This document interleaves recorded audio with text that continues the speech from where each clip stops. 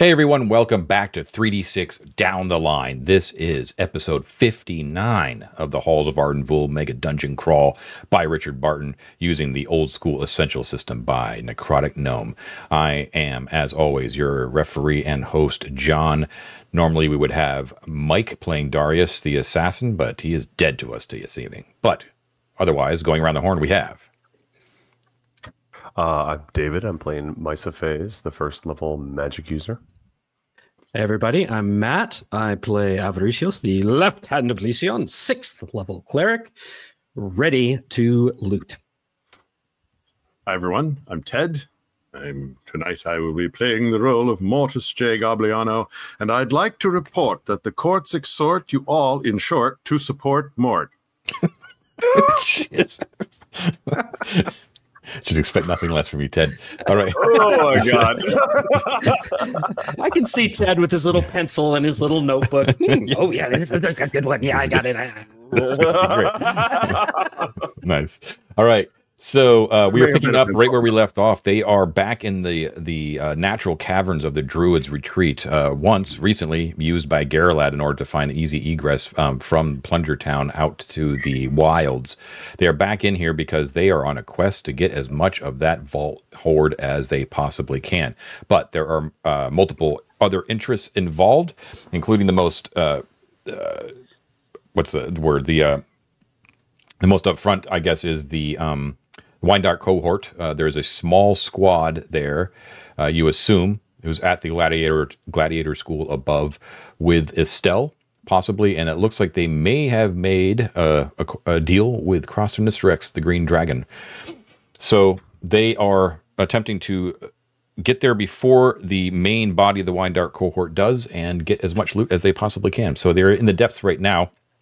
You have snuck past the cave bear for the second time. You have backtracked along Garrelad's path using the phosphorescent mushrooms to find your way, and you have found yourself in one of the constructed basements that leads to a dwelling, you assume somewhere up above, where Atticus had met his end many moons ago.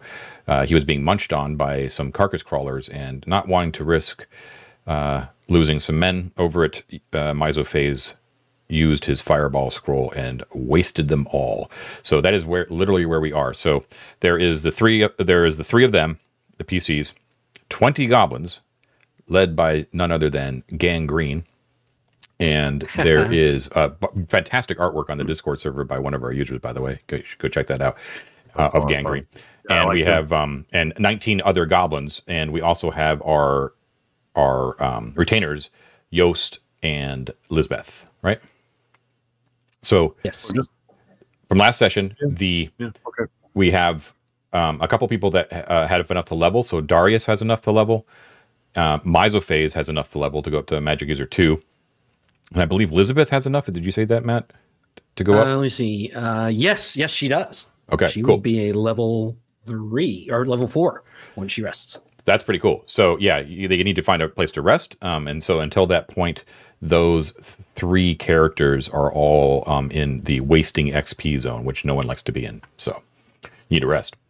Okay, so Darius is no longer with us. He did have silence cast on him, but he's now in the NPC cloud. So that silence is basically over. He had also used one of his 3 invisibilities. Also not a issue right now. It is the 4th of Gelenios. It is the dead of night. It is 2:50 a.m. Cinderella time is 9 a.m. That's when the Windark cohort is scheduled to arrive. And you have bug guts all over the place. Atticus guts, too. Burnt and charred everywhere. And there is that ruin of that staircase that used to go up to the top there. With the chest. About that. Yeah. If you would remind us, so we know about the staircase. Mm-hmm. Presumably it went somewhere originally, and I cannot recall whether that opening is open or closed or blocked with rubble. It's blocked with rubble, yeah. So the staircase goes up, but then it sort of ends like it was destroyed, right? And there was a landing, like it looks like a switchback, right? But the landing is there, so that's kind of freestanding. That's where Atticus died originally, with the chest. And I guess you guys had reminded me that you had never actually opened that chest.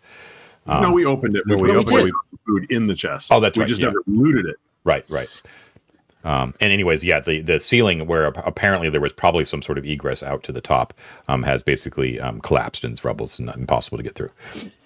Okay. So I have a quick question, John, about the rubble in this room as we're kind of looking around, everything, guts everywhere. The pile of rubble over there, does this look like a good potential place for us to hide some loot where we to get it? Like, there's plenty of rubble here. Yeah. Okay. Per David's talk on the Discord earlier, this is definitely a place it's like a crossroads, right? Like it's a constructed zone. It's a place where anyone who was traveling through would probably stop for a minute. Okay. Right. It is not like a pass through point. Right. So if anyone was looking for something, this would be a place where people would look. Right. Okay. Yeah. But it is a place where there's a lot of places to hide things. Yeah. So there's a lot of goods here. Right. Man, there's those two folding screens. Right. There's the whole structure of the staircase, like that wooden structure.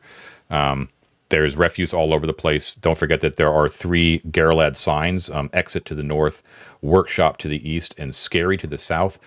You would set up that screen in front of the southern one, and that is where there is a green glow, a steady green glow coming from there, where you used to hear, when you first came by here, there was a male voice shouting in anger there, but that is completely silent now. But the glow is still coming from there, the very mysterious sort of supernatural glow coming from the south. All right, so that's the deal. What do you do? And the chest is still here, right? Like it didn't get blown up or destroyed or anything by the fireball. Nope. Guys, should we take that with us as just another place to like store stuff if we need it? I mean, we can dump it if we need to. I'd be curious. It's a poison trapped chest. Go ahead, Ted. Well, we are still traveling at 120 due to our light encumbrance. I suppose if a couple of goblins were carrying a chest, they could probably handle it, but I don't know if it would drop their speed or not. I would think that anyone carrying a wooden chest on their back would not move at top speed. And I think we need to stay at top speed in order to maximize our time. Yeah. John, how much do we think it would slow down if we had 2 goblins pick up that chest? Let me see what's in it here. We could dump everything out and just steal the chest. Well, I was also going to ask what I couldn't recall what was in it, and I'd be curious to see if it is still in it or if it has been looted, which tells us something about who's been in and out of here since we left this. So based on what's in it, I'll give you a reminder in a second, but there's enough in there that I would say that it is not like a small little thing. I think a single goblin could carry it. What did I say that the goblins would have? Like a 11 strength? 11. Yeah. 11, yeah. So I would say it's a... well, what is a chest? Do I have that listed on the thing? Equipment? Where's... Anyone got that up? I can look it up right now. I don't have it, no. Hold on, folks. This is important. I think it's a double slaughter, but let me look. Let's see. 59. Oof. Gear. Oh, I have it on a gear. That's what it is. This is exciting, folks. This is great. Looking up charts. I got it. Chest. That's how you know it's Dungeons and Dragons. Wooden small is 2. Yeah, so 2 slot item. Okay. Hold it. So that is that enough to, if that's in a pack, to... So it's not a very big chest. Yeah. If we emptied it, it's 2 slots. We could keep moving. So if it's 2 slots, how much gold would it hold? Like 200 gold? 400 gold? That I don't know. I have to look it up later. Okay. Well, if we can bring it like it is with a couple of guys and not slow down, let's just do it. Then we have something. Fine. With it. I mean, Garrelad will know that his stash has been messed with, but... Okay, so you said you had opened the chest before? We have. Yeah. So this is all part of the 2 slots, just because it's like it's been packed into like a container. It has a bedroll, 3 weeks worth of iron rations, which is poisoned. That's pretty amazing. Oh yeah, you poisoned that, didn't you? Yeah. Which might come in handy still. Packet of mistletoe and holly, which is what kind of gave it away. Well, and a silver sickle, which is kind of what gave it away that this is probably Garrelad's. 2 blocks of incense. The spare set of robes, and a pouch that had 200 silver pieces and 2 pieces of amber gem. Each one of those worth 100 gold. So pretty slick. Nice little treasure store there. You know, the 3 weeks of poisoned rations, that's how we get rid of the goblins after they've hidden the gold for us. Yeah, exactly. I mean, one of many options for sure. Yeah, okay. So Did I say that out loud? is there anything else you want to do in this room, or where would you like to go? We want to keep moving as quick as possible, right? Yeah. Let's East. if Okay, we so can grab you're that not ca- investigating that green chest. glow, correct? Oh, yeah, no way. Okay. All right. So Not let's unless see. it's the green glow of instantly getting to all the gold right away and getting back again safely. Is it that? No. It could be. All right. So you're moving at 120. I said that you guys are going to be moving 3 squares per turn, which is technically 150 feet. So let's see here. A river to your people, John. Yes. So don't mind me. Nothing at all funky going on here. Totally disregard. That sounds Okay. exactly like what you said when the last time wandering monsters showed up. 1, 2, 3. That's 1, 1, 2, 3, 2, 3, 4. 1, 2. Okay, don't mind me at all. Everything's fine. Okay, I have so us about at the Y intersection. after 4 If we wanna turns, go- you guys are at that. Yes, actually, after let me go over to Miro. Sorry. After 3 turns, we're at the Y, right? Yeah, correct. And then 2, 3. Yeah. then after 4 turns, you're basically at the T intersection there. Okay. So there's foot traffic to the north. Gotcha. You have not explored westward, but Right. you decide not to. Correct. Yeah, I don't think now's the time. I mean, it'd be nice if there was a really great shortcut, but 1, at this 2, point, 3. I don't think we'd save enough time. Okay, so after another Worth 2 it. turns, you find yourself fully within that triangular room. Now, this is a natural cavern, not a basement, just so you're aware. But there was a lot of foot traffic through here, right? Like this looked to be like a major crossroads for the caverns. Not a lot of foot traffic. It's not like a highway or anything like that, but it seems like Comparatively. most things that kind of move through here kind of end up going through here at some point, right? Okay, let me switch over to there real quick. All right. Yeah, so you had 3 signs, Gerlad signs here. So exit to the north, workshop to the southeast, and no to the southwest, all made to look like they were cardinal directions to confuse the unwary, but not so Gorned back in the day. So it doesn't look like anything has been... You can't really tell if anything is different here. It was pretty much a featureless room to begin with. But it's wide. It's a very large chamber. Don't forget these are 50-foot squares. So we're talking about like around 100 feet per side of this triangle, right? So large and echoing with stalactites dripping down, uneven floors, stone, right? Basically clear of debris, and cramped tunnels heading out in all directions. So you're just going to continue following your zone. Yeah. So there's one thing that I want to keep a lookout for. I remember the first time that we went through these caves, Avaricios was making chalk arrow marks on the ground and on the wall and places that pointed the opposite direction that we came from. So like if somebody were trying to follow our arrows, it'd go the opposite way. Right. And I'm curious if those arrows still seem to be there. I think this was about where I stopped, kind of when we entered this triangular room. So as we go forward, Yeah, so you do not see that anyone's messed with that. Okay. Cool. That's good news. All right, Yeah, so I say we just keep going. keep going. No wasting time. Okay. No. So you head southwest then. Takes you about another turn to get to that bend or so. Let's see. Not really. 1, 2, 3. Actually, you go around the bend to the south. 1, 2, 3. After another 3, so you're at the point where it takes a straight shot to the northwest after about 2 turns. Okay. And then you know that you're getting close because the slope generally tends to goes down for a long time without turning, and you kind of remember this when you were kind of trucking your way up initially. So let's see. 1, 2, 3. 1, 2, 3. Don't mind me. Doo-dee-doo-dee-doo. So John, So, guys, I'm sorry.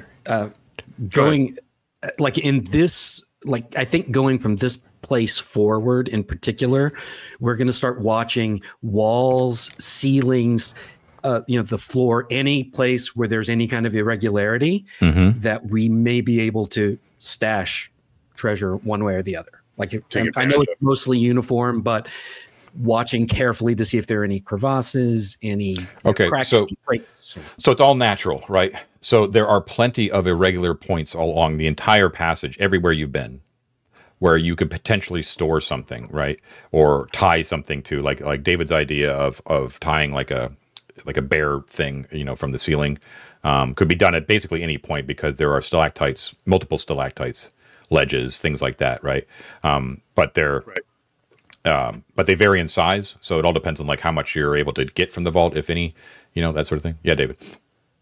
I agree with Matt. I would also say that the height of the ceilings is what that idea is predicated upon. So I want it to be like, if I were to do like a ceiling tie, I'd want it to do it like outside of the light, the reach of most light. Right. That's right. That. Rather than just like 15 feet. I thought it's where it'll cast a shadow. What I would also say though, because I agree, Matt, but I would also say, as we're getting closer to, like, anytime we get to a juncture, John, I want to be really cognizant of the presence of, as far as our memory can tell, disturbances in the floor, whether they be footprints or freshly kicked rocks. It's pretty obvious when dust has settled versus freshly been pushed. Yeah. And if anyone has come from this direction, I want to be hyper aware. Yeah, Matt's been pretty clear about that since he actually entered the caverns, that you've been checking out for that. So if there is a difference, I'll let you know. Ted. Cool. Guys, when we get one turn out from the basement, I say we stop and armor up, right? Like, my guys are going fast because they're not wearing an armor right now. Okay, and so you do not want to enter the wine dark area without armor on. You are at that point, so nothing disturbs your passage through all of this time. Okay. You go through a couple of hours of travel slowly through here, noting places where you could potentially hide things. There are.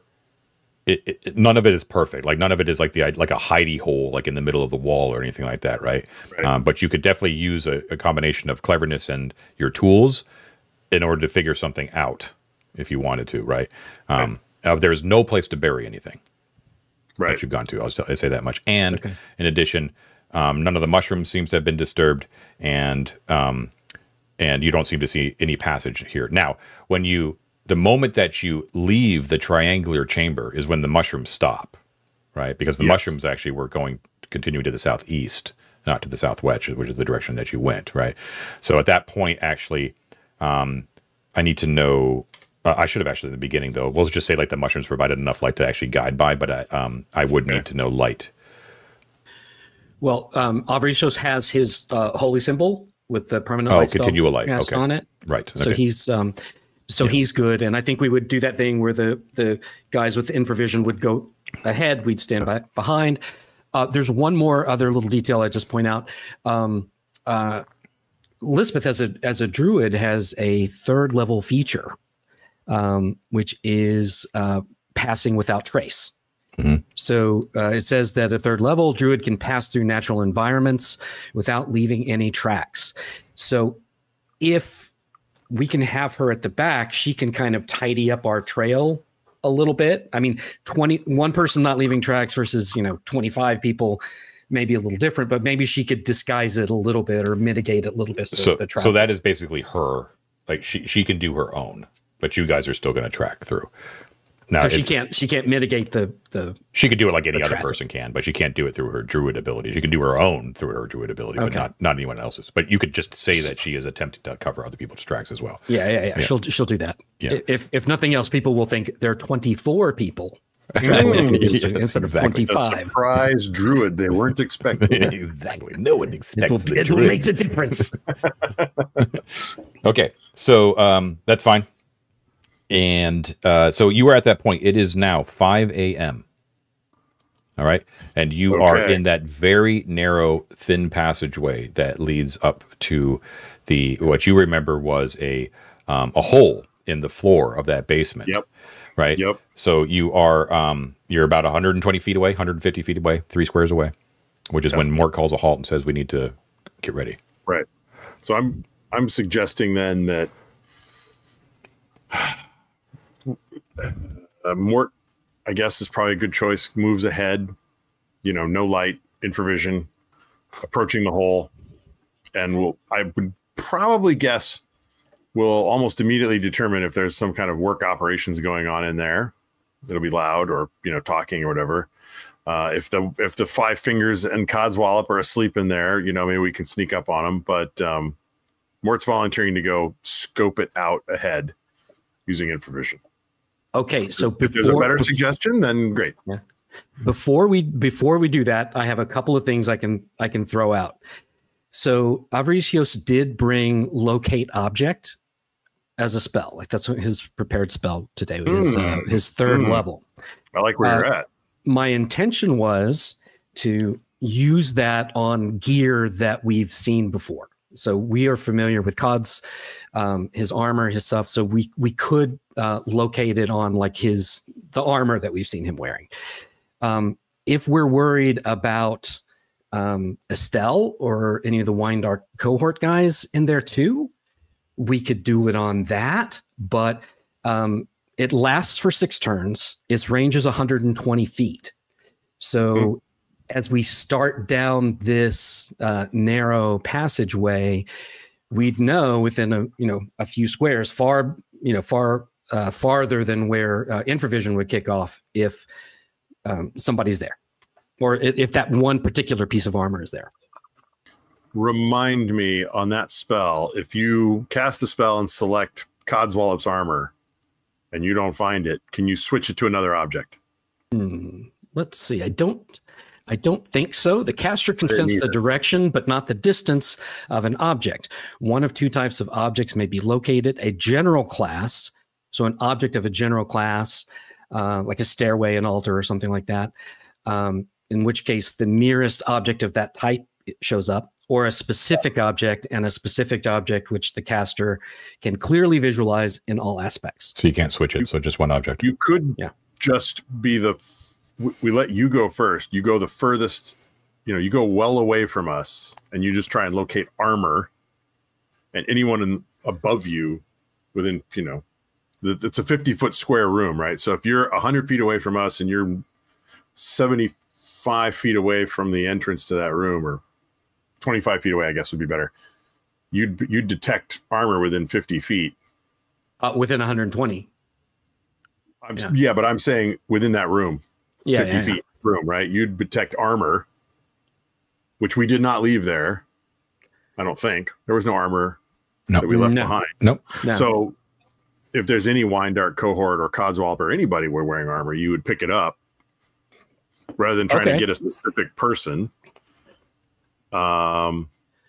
Okay, I like it. And then you don't even have to pop up. We might even just be like, all right, well, we're screwed. Let's go home.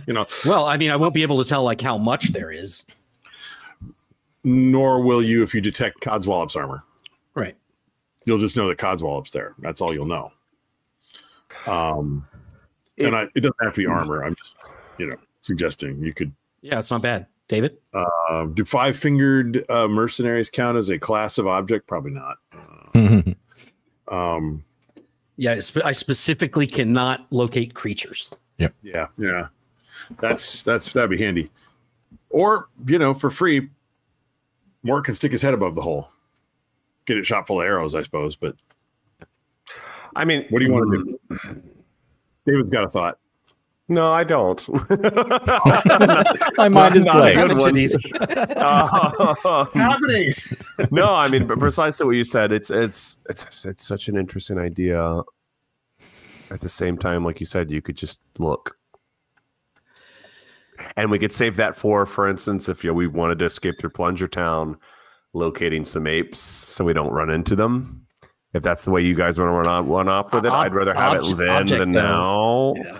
Well, object would be actually, that's a good question. What it depends on what the 4-armed apes were wearing. I can't recall. Go, Ted. Okay, yeah. I got an idea. it just to sweeten the deal of just going and looking, is Mort borrows the ring that Yost is wearing, and we make Mort invisible to go poke his head through the hole. We keep forgetting we can do that. I mean, so do we want to? You want to do that and save the spell? I mean, we can do it. I think it comes down to what you think would be most effective for a given level of danger. Right. Well, your plan is less dangerous, but it doesn't. It only tells us that there's someone wearing armor there. Yeah. Whereas so mine I guess has, you see what I'm saying? Yeah. And I think the question is, what do we do if we get that answer? Right? If it makes a difference or not. If I cast that spell and we detect armor, you're still going to go look. Yep, exactly. Which is why I was saying maybe just look. Yeah. So just go look. I'll save the spell. We don't need to do it. We can use it if we need it. Okay. So it's creative thinking, and I like it. So yeah, Mort will put on the Yost's ring. Okay. Have Avaricius turn him invisible. He will. I go blind. By the way, he goes blind. Okay. He sits quietly amongst the goblins who huddle around him like kittens looking for warmth. Okay. And then Mort will go up to the little hatch hole in the floor, and just like Martin Sheen coming up out of the water in Apocalypse Now, right? Like that's what we're. Okay, so it takes a turn to get to that point. Are you okay with that? Yeah. Okay. Yeah. All right. I don't see we have a choice. So it's just Yost alone, right? No, it's Mort. Oh, Mort's invisible. Mort is borrowing the ring from Yost to become invisible. Sorry. Okay. To do this thing. Got it. Okay.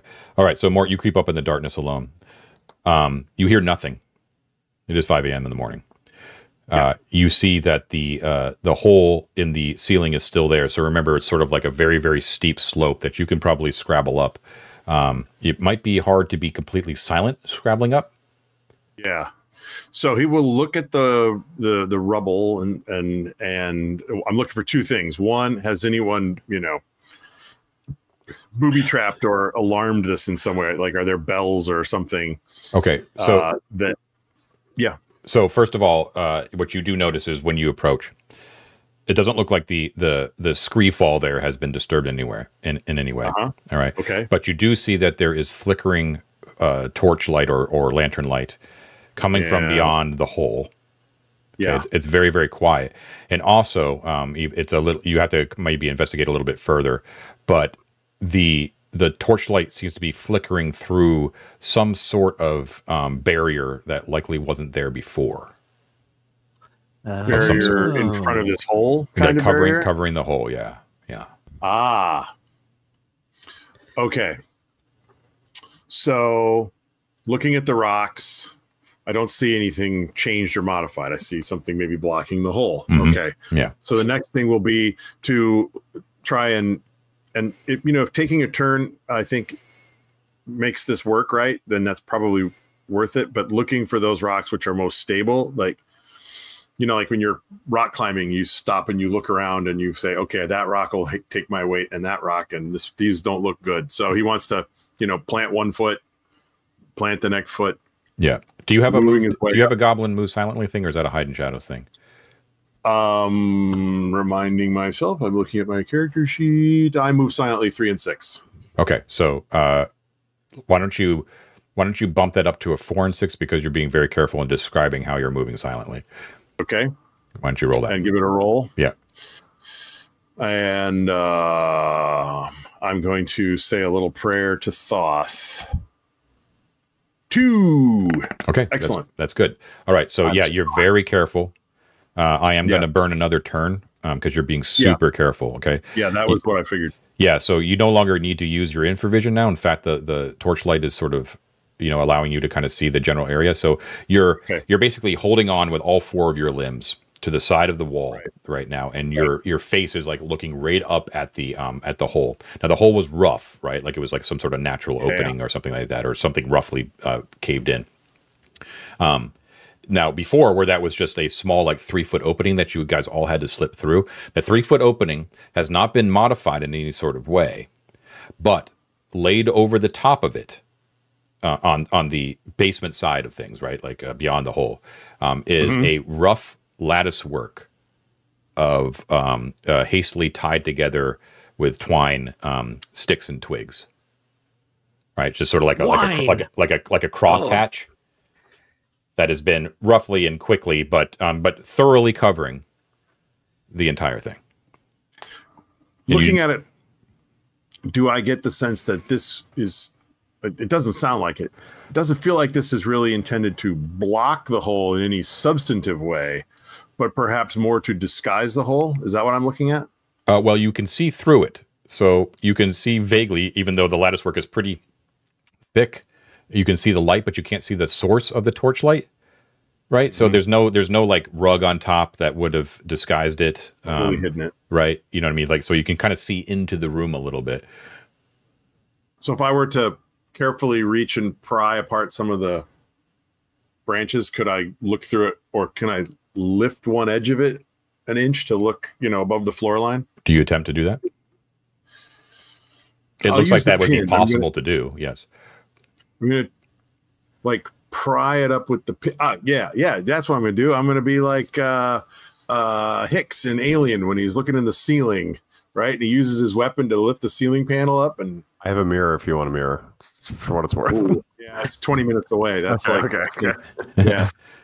I'm gonna lift it up just an inch, just to get my eye up in there. Okay, so what are you using? Your finger or knife or pin? A pin. My sword, my magic sword. Yeah, so you use your sword just a little bit to raise up like one stick. It appears, because they're all tied together, that the whole thing just lifts up with almost no effort at all. Right? You lift it up, and as it lifts up, you hear far above, like on the ceiling of the basement above, you hear a dingle dingle dingle dingle dingle dingle dingle of a bell. Okay, and you hear from some distance away, from above. Like way above, you hear like scrambling and some shouts. Multiple shouts. Mm-hmm. Yeah. Just to clarify spatially. What? That's just because, forgive my poor memory. Is the stash right in the room that we're peeking into right now? Yes. Or is it further up? Yes. We better run in here right now, y'all. It's a rush. It's time for a race, baby. Well, here's what I'm going to do. I hear the sound. I hear the shouts in the distance, like 50 feet of distance, or. Well, that there is a staircase that leads up into the gladiator cells. Right. In the basement. Like I hear it up there. Yeah. Yeah. Okay. I'm going to lift it. I'm invisible. I lift it up the rest of the way. Look around. If the room is empty. Yeah. I'm going to jump out. Yeah. Let it close, and get out of the way. Okay. Yeah. So you go silent and just sit. I love it. Okay. So yeah. So you pop up. There is no one there, but you can see that there are numerous torches. We'll just say like one on each wall, that are illuminating the room. Right. It doesn't look like that secret panel on the what did we say, the eastern wall, because it has been messed with in any way, shape, or form. Okay. Like it doesn't look like anyone would know it was there. Right. Right. And but it does look like there has been some people down here, like have set up the torches. Right. There are some crates and things like that down here as well. It's been swept a little bit, and you can see that the stairs leading up are also well lit, and there is a light up there as well, and you can see shadows that are circling around up there. Then you can hear booted feet. You hear a woman's voice that you recognize. Yeah, David. I'm really going into left field here. If possible, because we were all at the ready, right? We would have known that he saw some sort of hatch before going up there. Yes, you communicated this to us. Yep. Wait. How would we? Well, that's what I'm asking. Did you communicate? I mean, we were at the bottom of the hatch, right? We're right there at the base. We're not looking up. Actually, make it clear how far ahead of you guys I was. I was imagining, and the reason I was originally going to do it was I was at least infravision distance ahead of you, right? Out of torchlight. Okay. So, I'm trying to save your ass right now. So I don't think that realistically, you two, like, I don't think that any of you guys would really understand what was going on. Not in great detail. Will we hear the bells? Yeah, I guess you would hear the bells. Yeah. Okay. Yeah, I guess it's too meta. I was going to suggest we pull an animal out of the sack, like a chicken, and throw it up there as if that triggered the bells. or like a bird. I don't have a problem with you guys knowing what's going possible. on meta-wise, but I would say that you guys are at least 60 feet back from that hole. Right. Yeah, So I would say that's like a square, right? Yeah. Which is a safe place to be right now, honestly. Yeah. Because if they won't see you when they look at the hole and they open it up and they look down and they're not going to see you. Okay, so and they won't even see you if they climb down a little bit. Mort, when you slip up into the room, where do you go? I'm going to move east along the north wall. East along the north wall. Okay, cool. There are some. Do you want to hide behind? I know you're invisible. Do you want to hide behind like a crate or something like that? If there is something to hide behind, I absolutely will. And if I see the string, do I see the string for the bells? Is it very obvious? So so we'll say like you can find a crate that you kind of huddle behind. You're invisible. You can hear voices up at the top of the stairs. When you look back the way that you came, you can see that even though it was rudimentary, it was fairly effective. They had formed that lattice work that was just rough, like laid over top the hole. And then there was that twine that they had used to wrap everything. There was the length of it that was connected to everything that basically has been, ran up the side of the wall and is tied to like a string of bells that kind of depends from the top of the cavern. And so like any movement of the lattice work at all would cause the bells to jingle. Could I bite through that twine before I go hide? You can. It will cause that it will cause the bells to fall on the ground and jingle louder, if that matters to you. Maybe you think the gig is up already. Say leave it intact. Yeah. Well, my thinking was that they get down here and it's like a rat bit through this or something. Yeah, what I was going to say, at least to protect our asses down at the base, because I don't think there's any way it could achieve anything at the top. But knowing that we were going to infiltrate something, I don't think it would be foreign to us, having used the bells an hour prior with the bear, that a bell trap was triggered, and not getting any sense that he's like coming back down, that something's going on. That doesn't mean we can help him, obviously, but I'm thinking to myself, as someone who doesn't want an army to come down, that I might pull a rat from the sack while Matt's blind and just send it in the direction, just so if they were to open the hatch and they hear anything scurrying around at the base in that direction, they might rationalize that that's the case. I don't know that that would succeed or they'd even see it, but I'm trying to prevent them from. That's what I'd like to do, if that's okay. Yeah, and you were also you were chewing through the rope. Or biting through the rope? Just gonna chew it and then move off. Okay, cool. So Avaricios is just like, what, you can hear it, but you're completely blind. Okay, whatever his name is, Richie. Richie the rat. Gangrene, he kind of yanks on Misophase's cloak, and he's like, "What's going on, boss? I heard something up there." It seems there was a trap stirred probably by our dear friend, and I if he's gone, then we're all gone. So I'm gonna go into my dear friend's rat bag here. Don't worry about it. Don't ask questions. He loves rats, and I'm gonna get the fattest rat I can see, and I'm gonna name him Onware the Second, and I'm gonna put him out. What are we doing that for? What are we doing that for, boss? It's time for the wet work, right? Yeah, the wet work. And he licks his blade. He's like, just give me the word, boss. We're ready. And you see 20 pairs of like red gleaming eyes in the dark, just like drool, like they're fucking ready.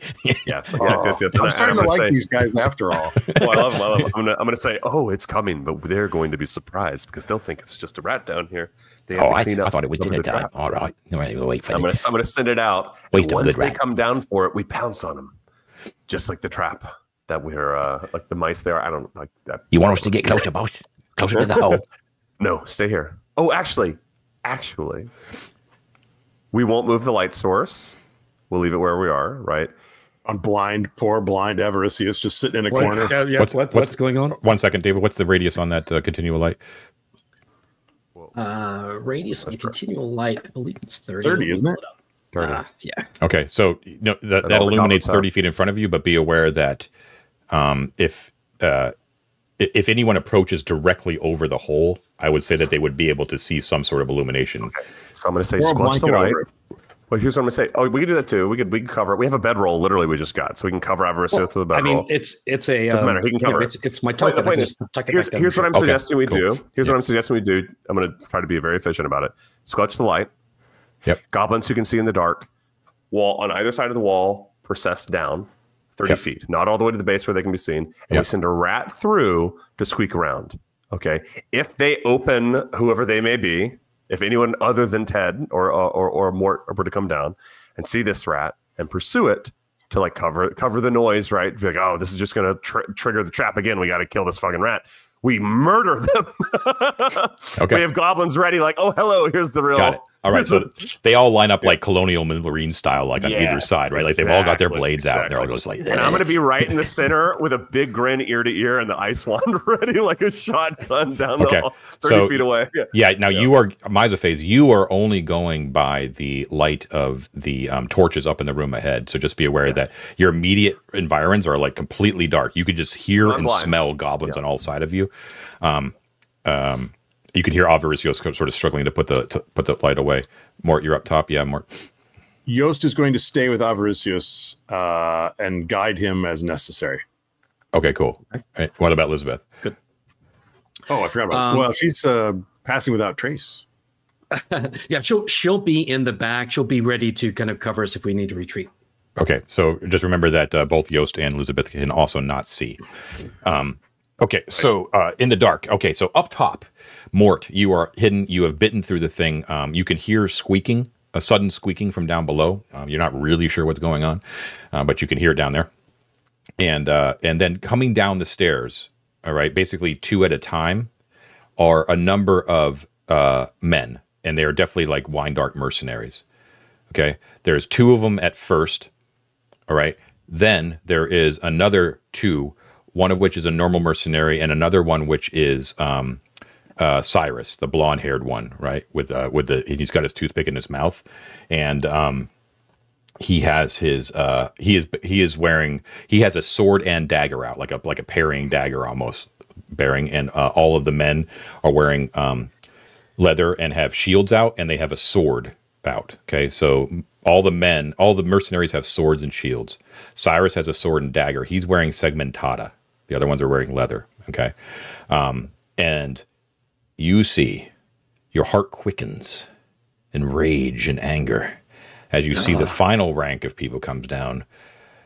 First, you see Estelle, and Estelle is decked out more than you've seen before. She has like this beautiful chainmail on. She's bearing like a large kite shield, and she has a wicked-looking flanged mace that she's bearing. And she has one. She's bearing the shield and the mace as she comes down very, very carefully. And she looks like she knows what she's doing. Very, very cautious and fearful, but ready, right? And then in her shadow, small behind, comes crawling Codswallop. Oh, lousy weasel Codswallop, you've eaten your last potato, you bastard. He looks fine, a little bit fatter than normal, like he's been well fed. He's wearing his normal studded leather that he was wearing before. He has a bow strung across him, but he is wielding a light hammer. Okay. All right. They are all stay put and stay hidden, observing and looking for opportunity. If Codswallop, if he wanders into my strike zone, I may have to murder him. Yes. Which I recognize as being tactically a terrible decision.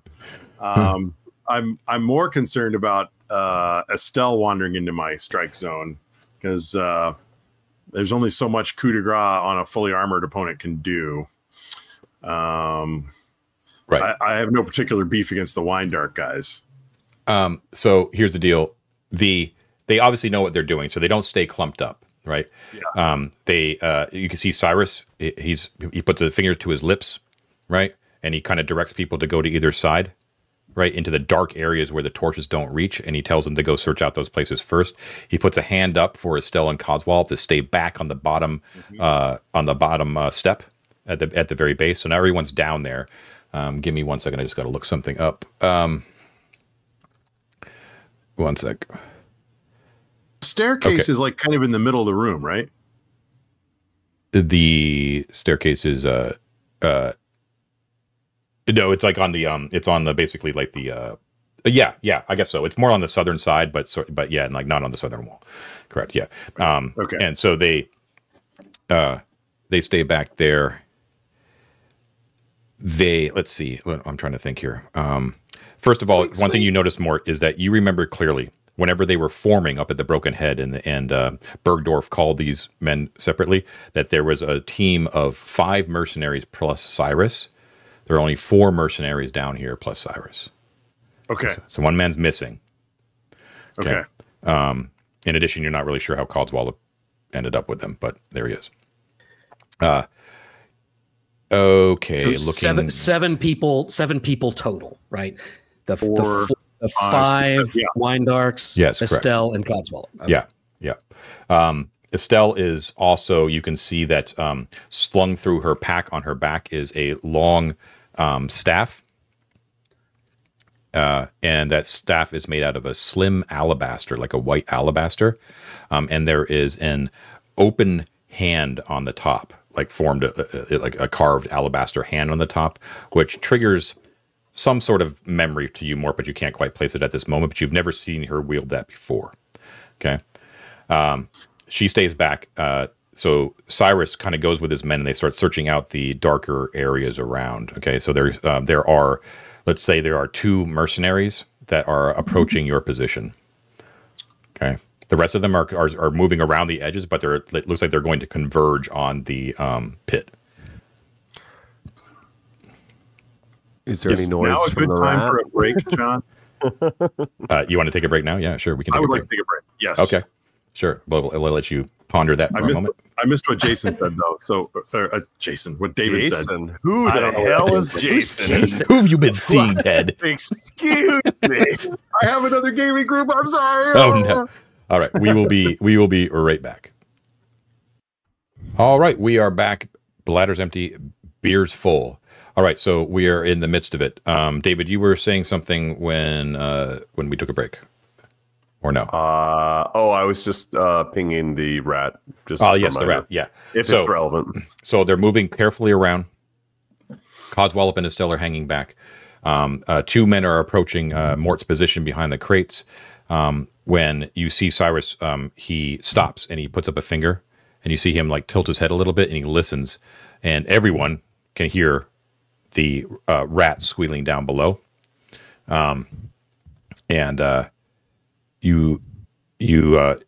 Cyrus calls back and he's like, "Do you hear that?" And he says it like really softly, and you hear a female voice from by the steps. You hear, "One moment, it's Estelle," and everyone stops and she moves carefully forward, right? And she basically says, "It's nothing to be alarmed with. Rat, perhaps? Yes, sounds like it." She moves and they basically step behind her as she kind of approaches the pit, right? And she sort of peers down, kind of looks down around, and she says, "Yes, that is a rat down there. It looks like our..." And she sort of fingers like the end. She kind of picks up like the shorn end of the twine. It's like something has disturbed it. Was it this, perhaps? One way to find out, perhaps. And she is going to do a thing. Oh, I didn't expect a thing. I wonder. Oh, I can't wait. So Better not be true seeing. she kind of gestures. She gestures kind of not imperiously, but she just sort of gestures to one of the men to the lattice work, and one of the men like carefully kind of picks it up and moves it to the side, and she kneels down. Push her in the pit, Dad. Push her in the pit. Push her in the pit. Push her in the pit. Push her in the pit. She'll die. Push her in the pit. Chainmail. Okay, hold on, David. Hold on. Sorry, stop. You don't have to. Sorry. Devil on your shoulder. John, how far, in order to find a suitable hiding place, how far away from Estelle's unexposed bed? You don't have to do that, Ted. I'm just curious. Like, is this like, she's not like within arm's reach, right? Like I'm 20 feet away or something. Yeah, you're like 30 feet away right now. Yeah. Yeah. Okay, I'm thinking it, David. we'll see how it goes. Yeah, What's so she doing? she's also got like a wall, not a wall, but there's like men all around her, right? That are, and some of them are kind of peering down with her, and some of them are kind of looking back, just kind of on guard. They know what they're doing, right? They do look a little bleary eyed, I will say, like they've been woken up. Middle of the night. And she's looking down the pit. She kind of puts her hand, she puts down her shield, and she takes her shield arm and she kind of reaches back and kind of moves her fingers a little bit. And someone puts a torch in her hand. Okay. And she puts that torch down into the pit, and she sort of weighs it down, and she's like, where are you? Where are you? And then she starts to pray silently, whispering underneath her breath. Okay. And then you can hear, so the rat is still squealing, like the rat's in between like the rest of the party and you guys, and the goblins are like they are like, oh my God. they so want to do something, right? Yeah, David? Yeah. Do I hear her praying? Yeah, you could probably hear under your voice, yeah. Uh-oh. Don't kill all our goblins. Don't kill all our goblins. So, brain full of large spiders is a scroll I have. Mm-hmm. Do you want to cast it or no? What's going on? As is sleep. I think that, guys. I don't know if you've got the juice to power a sleep spell on Estelle. Scroll. Yeah. So, brain full of large spiders is an illusionist spell. So that's not going to work for you, unfortunately. Oh, you're right. Sleep will work, though. Sleep's not bad. I think I'm gonna, guys. Yay or nay. If I cast sleep, it may not hit her, but it might. If I do it, you'll know I'm doing it. And if you want to do some shovey shove, it may be the best opportunity you have if we think combat's the outcome. Because if she's about to detect, it's gonna break out, I think. Well, yeah. I mean, it depends on what she's casting.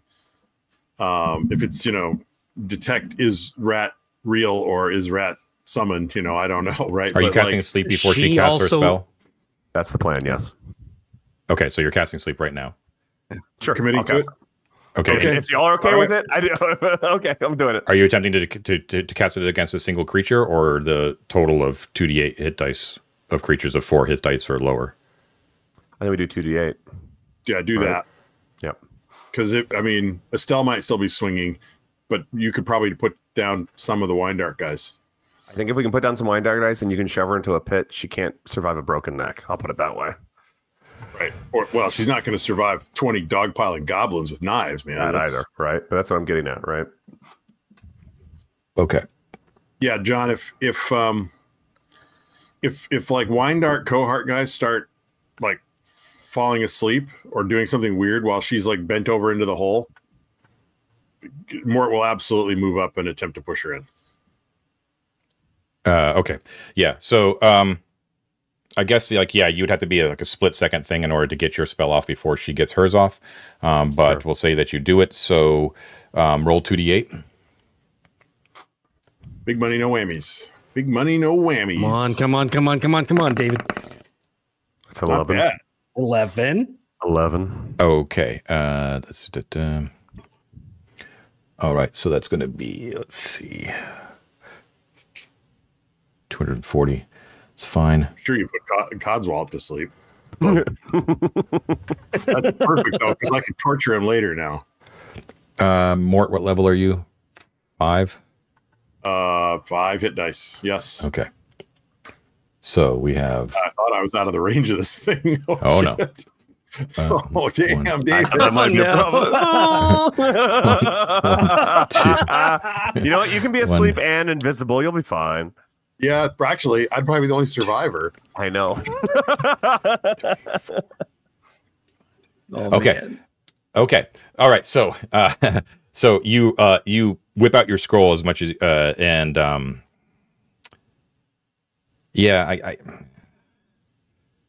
yeah, it's pretty cool. I think she would. Yeah, it's dark. That's the issue, but I guess it's fine. Okay, so you read off the scroll dissipates into the air, and the magic pixie dust floats forward from the motes from the arcane writing forward into the air in front of you. They wisp out over Estelle, who is kind of looking, and she's in the midst of her praying, but she doesn't stop as she sort of looks at them around her, but doesn't stop, and they kind of goes over her. And but then beyond Mort, from where your position is, you can see the motes also kind of float around you and kind of fill out through the air, and you see drop, drop, drop, drop, drop, drop, and you see Cyrus and all of the men and Codswallop all drop to the ground. Quiet. Okay. Estelle is like she's looking down, right? So she doesn't see it immediately, and this has kind of happened simultaneously, right? So she casts her spell, and she's like, right? And then you see the rat, which is in between all of you, also drops to the ground, asleep, and she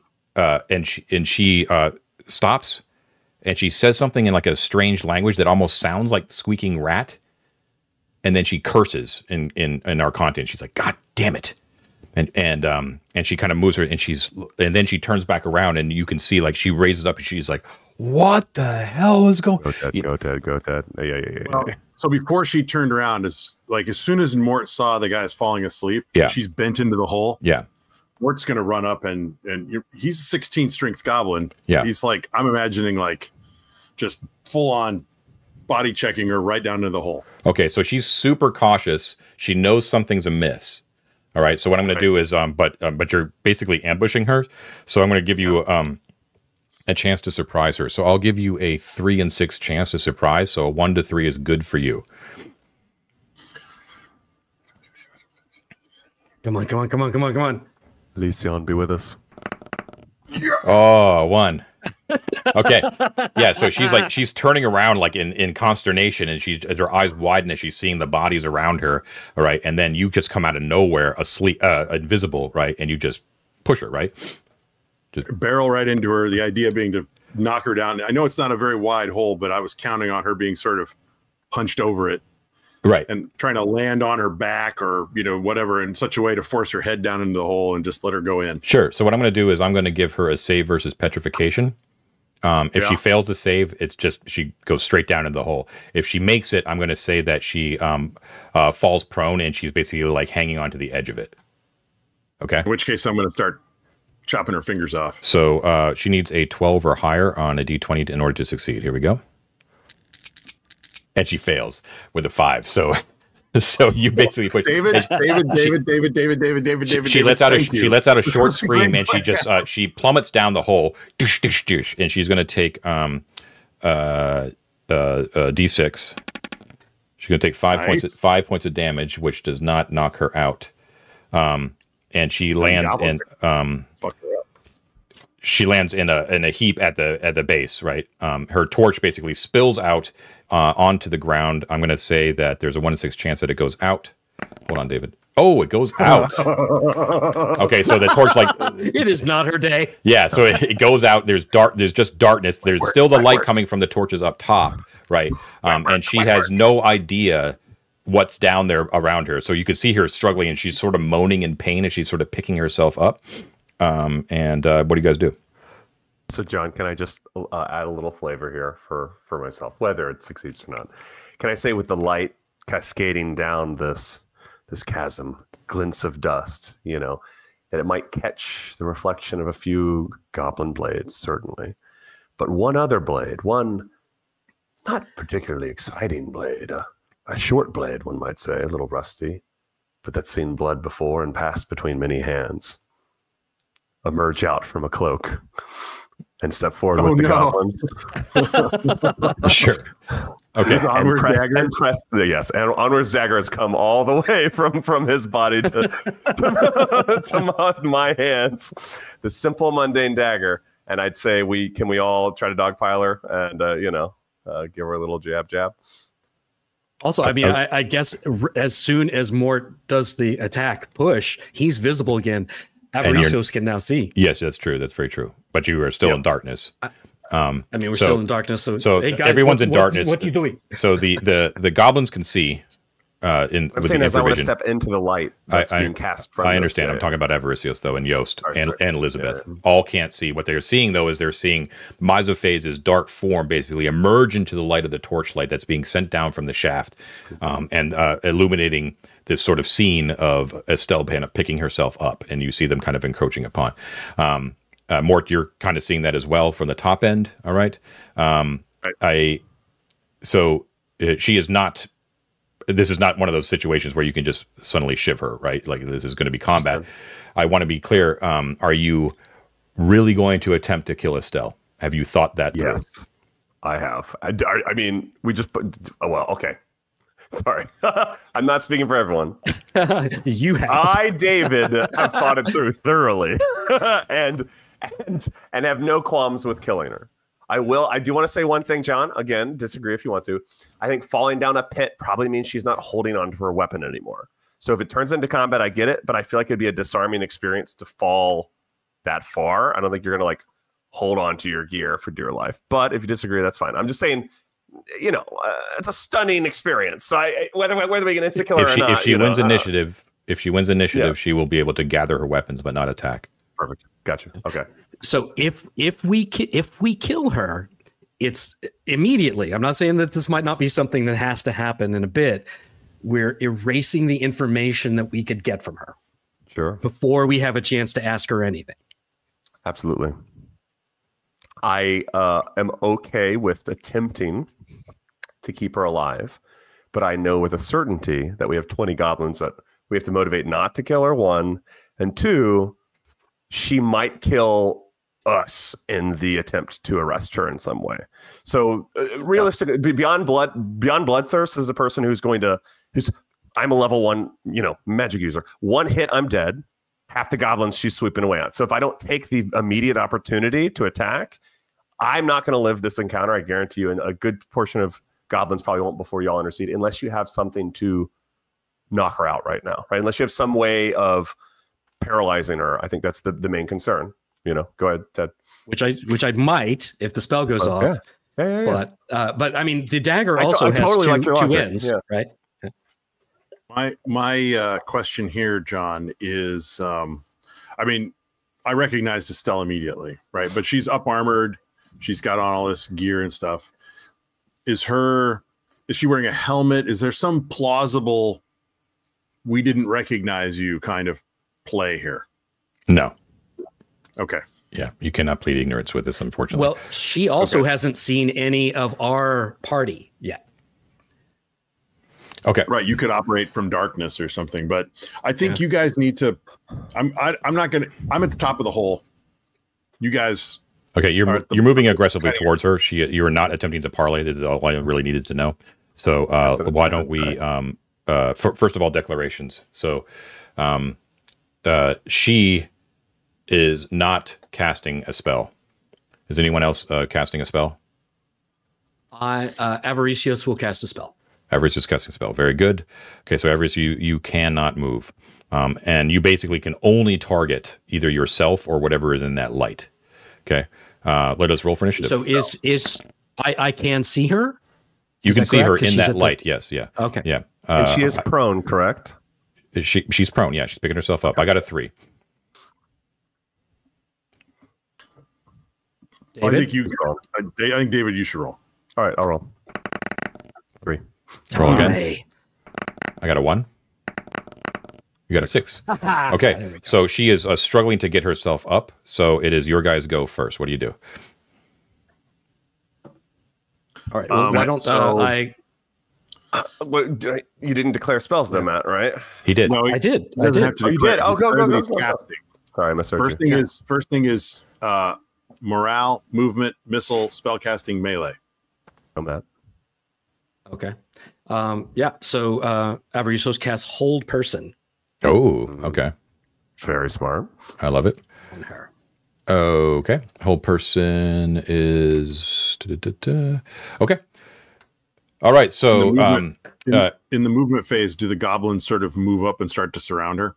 If you want, are you ordering them to basically annihilate her? Well, if he casts Hold Person, what I'm going to do is order them to tie her up with a shit ton of rope. Okay, but you're telling them to move aggressively towards her, yeah? I want them to move aggressively. I want them to dogpile her and incapacitate her along with this. Yes. All right, so Everisios, from the back, you cast hold person on her. You're like, hold forth your fist. She doesn't seem to take any notice of it as she continues to try to pick herself up. I just have the goblins literally jump on top of her as she's prone to keep her from standing up. 20 goblins on top of her. I mean, that would certainly keep her from moving, right? Strength contest, perhaps. Yeah, you don't want them to attack her. Look, I mean, okay, sorry, I don't want to prolong this, guys. Real quick thought. Again, I think there's a lot of value in keeping information with her. Just to throw it out there, right? Like the central friction that we're dealing with is like how far or how little we commit to a course of action. Right. Capturing her right now is an act of war against Kronos. There's no returning back from that. So she's a hostage that we're using, knowing that we might eventually have to kill her or barter for her, right? That's a great ship, but it's not one in which we are like choosing to like spare the relationship with her. I really don't think there's any like weaseling out of that, if in my opinion. So if we want information from her, we have to treat her essentially as such, as like an asset that we are expending and maybe throwing away in some capacity afterwards, which just sounds terrible, but that's sort of the option we have. Offer it a cross or something like that as a sacrifice. Or we kill her, right? We don't deal with the complexity of that. And we have this time to go get all this money, right? And beat it, which was the goal. Because if we're trying to deal with her and potentially more wine darks above, waking up in a matter of rounds, right? While she's screaming and yelling, whatever, we're not getting the loot. The loot's not. So do we want her or the loot? In other words, it's kind of the decision in my mind right now. I would kill her for the loot because that was the goal. If y'all don't want the loot anymore, that's fine. Sorry, Ted, that was long. No, that's fine. I would argue that the goblins dogpiling her, taking her prisoner at this point is not necessarily the same as, imprisoning her and enslaving her or whatever. It's like, we dogpile her in order to, like, we haven't attacked her in any lethal sense at this point, right? It's like you can still say, Estelle, why did you double cross us? Like, this doesn't have to be like this. That Codswallop's a dirty rotten so-and-so. And, we were always nice to you. Like, why are you treating us like this kind of approach? I mean, she's never demonstrated herself to be an unreasonable individual or nowhere near as crazy as we are. So I don't think that dogpiling her and trying to, stop her from attacking us at this point is necessarily an irrevocable act. But we will have to kill all of the wine darks immediately, so they don't wake up in a moment. So in other words, like, we're not sparing any lives and getting loot and getting Estelle. It's too much. We're digging ourselves deeper into an impossible situation in which we're not making a decision that's finalizing, which is okay. But I think it functionally speaking, it's Estelle or everything else. Like, I think it's like taking her now and running off and hoping Kronos cares, because sleep doesn't last that long. There may be more wine darks. If we kill any of the wine darks, it's an act of aggression against the wine darks, right? If we interrupt Cross, which is the plan already, we already have Cross as an issue. And if we, I don't know, I don't see how we go, hey, how we keep sabotaging and fucking up your entire plan, and you dealt with a dragon to try to keep us from living and interrupting you, and now you're dealing with our sworn enemy to steal our stuff. Can you still be friends with us? Can we maybe use the end in the future? We're going back to a place where we said we would maybe not go, which is why we were stealing this to begin with. I know it's really tempting to try to preserve this, but what are we preserving? Not a friendship with her. To crawl back to a place after just beating the shit out of her and pushing her into a hole is really, really unlikely. Don't you think? We could tell her that Cross is planning to double cross her and that we're trying to save her life. And that I don't care about Codswallop or the Wine Darks, but I care about Estelle. After you pushed her into a hole. Let's look at the evidence that's in front of us. We just put her soldiers to sleep and pushed her into a hole. I could have stabbed her. She's fine. She might have broken her neck. Go back and forth. Anyway, the point is, yeah, okay. I don't know. I mean, I guess my point is, I would like to talk with her if we can. Do we know how long sleep lasts? What is the duration of that? I was looking at this. It's pretty long, like turns. 44 turns. I have to roll it, or John has to roll it. Yeah. So we don't know, right? You don't know. We don't know. If it's 1d4 turns, that's how many minutes? I always get my rounds and turns mixed up. I mean, the shortest would be like 20 minutes, 2 turns. Yeah, 2 turns. We have 800 pounds of coins we're trying to steal right now, and take down a hole with 20 goblins. Coins don't have to be our goal, but this is the point, you know. I would say, I think my vote here is to coup de grace the sleeping Windarks, because they're POSs anyway, and that we capture her and see how that goes.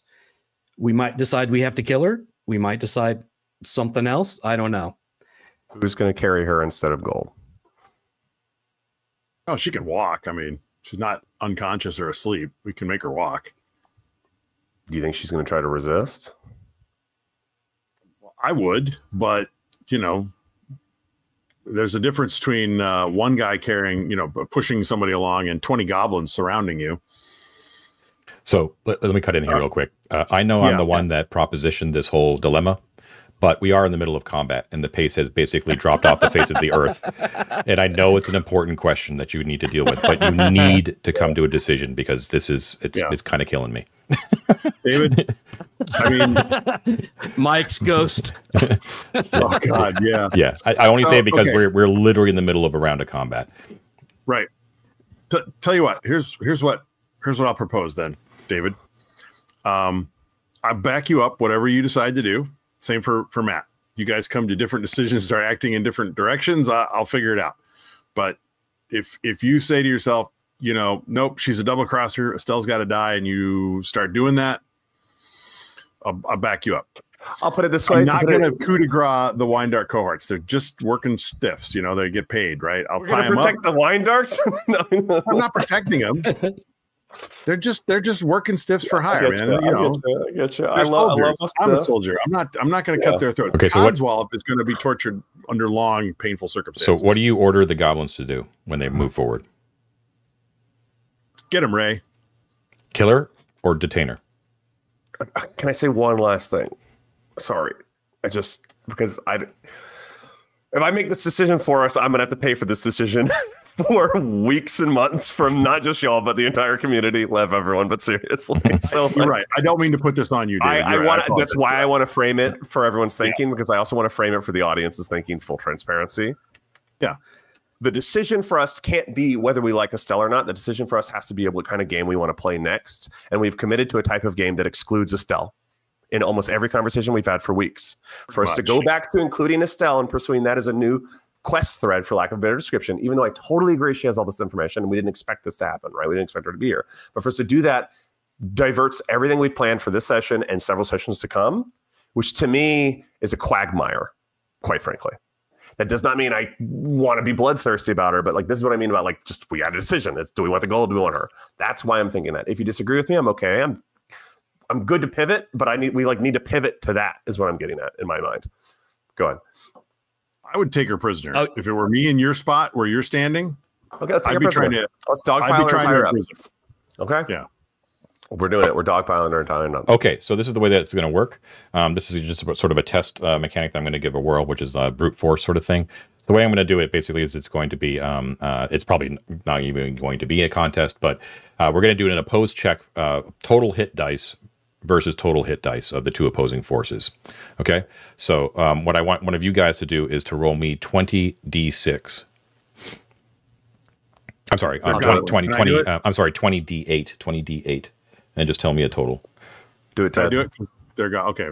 1, 2, 3, 4, 5, 6, 7, 8, 9, 10,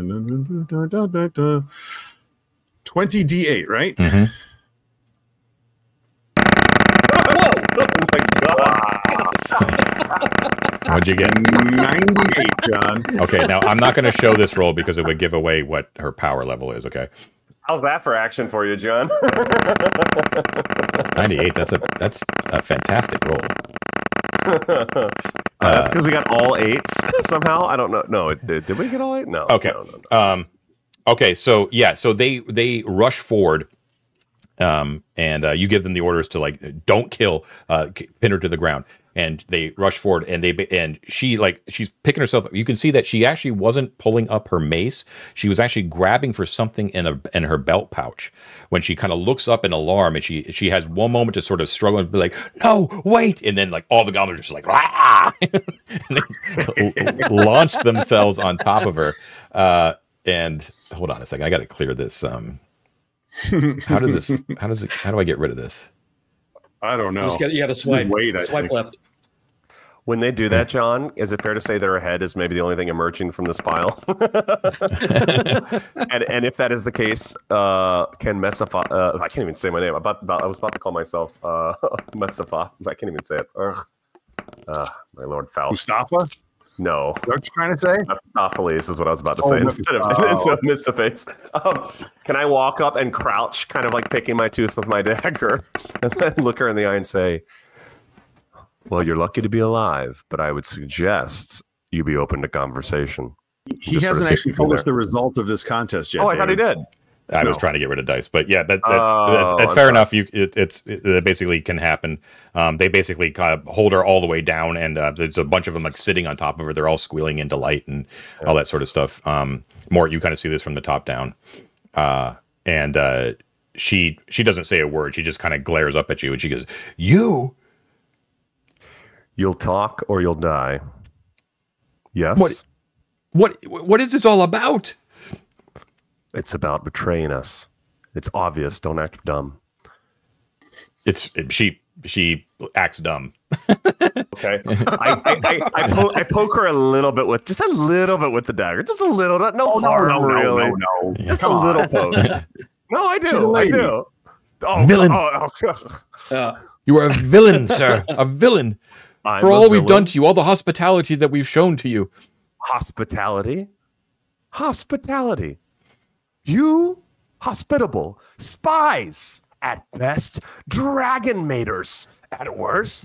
Who could say? But we know that you would want us dead if you could, and now look where you are. Where do you get such a notion? You thought you were tall, and you are tiny. You are small, and you have nothing. And if you want your life, you'll start to be kind and not so stubborn. I am at your mercy, sir. I can do nothing. You are absolutely right in everything you say, but I swear to you, I swear on Tychius above, that I wish you no ill at all. The treasure was never yours. It was our plan with the goblin above to take our share of it. Would you like to know a little secret that I have that might make you feel a little confused, Estelle, about the relationships you craft and the trust you think you have? Our dear poisonous breath friend, yes, you know him.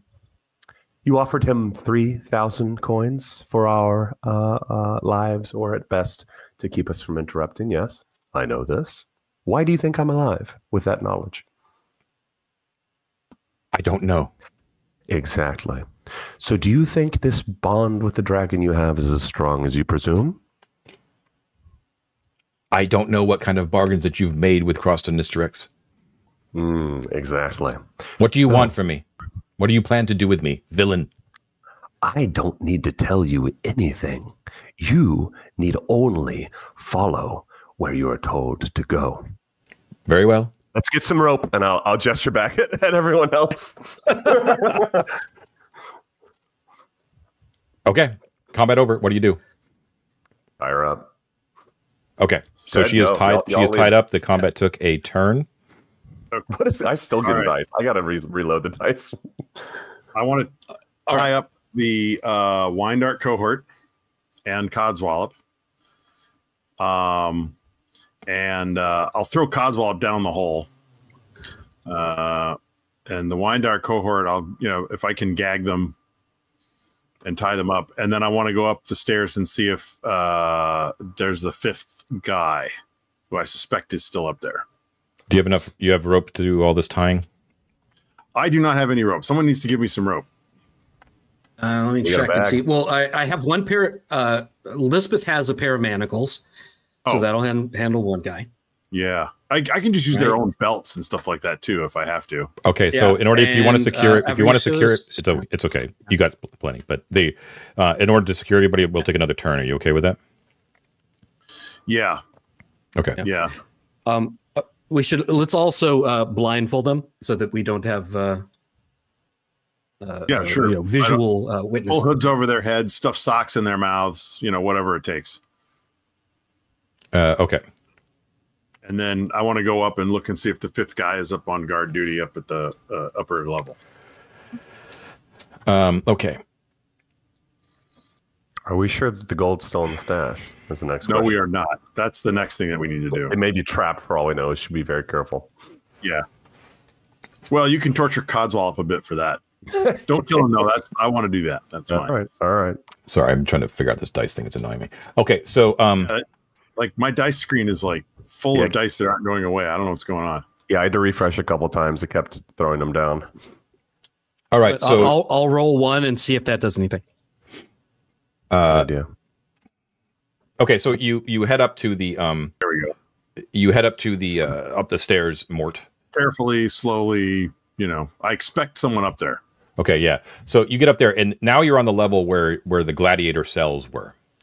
Yeah. Okay, so on either side, there's like these like stables, basically, where gladiators were sort of kept, and you can see that some of those cells are actually open, and they have been efficiently furnished with the rudimentary necessities to bed overnight in a military fashion, right? Like with 5 of them, basically, 6, I guess. Codswallop didn't really seem to give a shit. Codswallop was just like a ratty old bedroll that was sort of in the middle of the floor. It also looks like all of the bones and remains of Guelphs. Remember good old insane Guelph the dwarf that actually fessed up. Didn't fess up, but was the actual person who had given up, who had discovered the Druid's retreat, and that his party, his remains were here when those remains were there. Those have all been cleaned up, so everything's like very military efficient here and clean. Right. But you do not see any signs of the lone missing Wine Dark mercenary. May I make a suggestion on what we do with Cods when we're done with them? Is it soup or consomme of some sort? I think we gag him. I think we tie his hands, leave his feet untied. I think we strap a bag of about 100 solidite to him, and we send him running with the torch wedged through the plains for Cross to find. That's not bad. It's a message to both of them. Cross will know. Well, I like it. I'm reluctant to do anything that makes it obvious we've been involved with it, and Cross can bring it back to us. I mean, he's going to figure it out because he's very, very smart. But sure, some direct proof. Yeah, direct proof is hard to argue with later. Like we might be able to bullshit our way a little bit later, maybe. I don't know. He's that there was that opening too. That sort of there was like a wide staircase that sort of led out from the outside where you fought those lizards. Right. And remember the pit itself, the arena, the training arena itself was overgrown with trees and stuff like that. So you can see that sprawling out before you.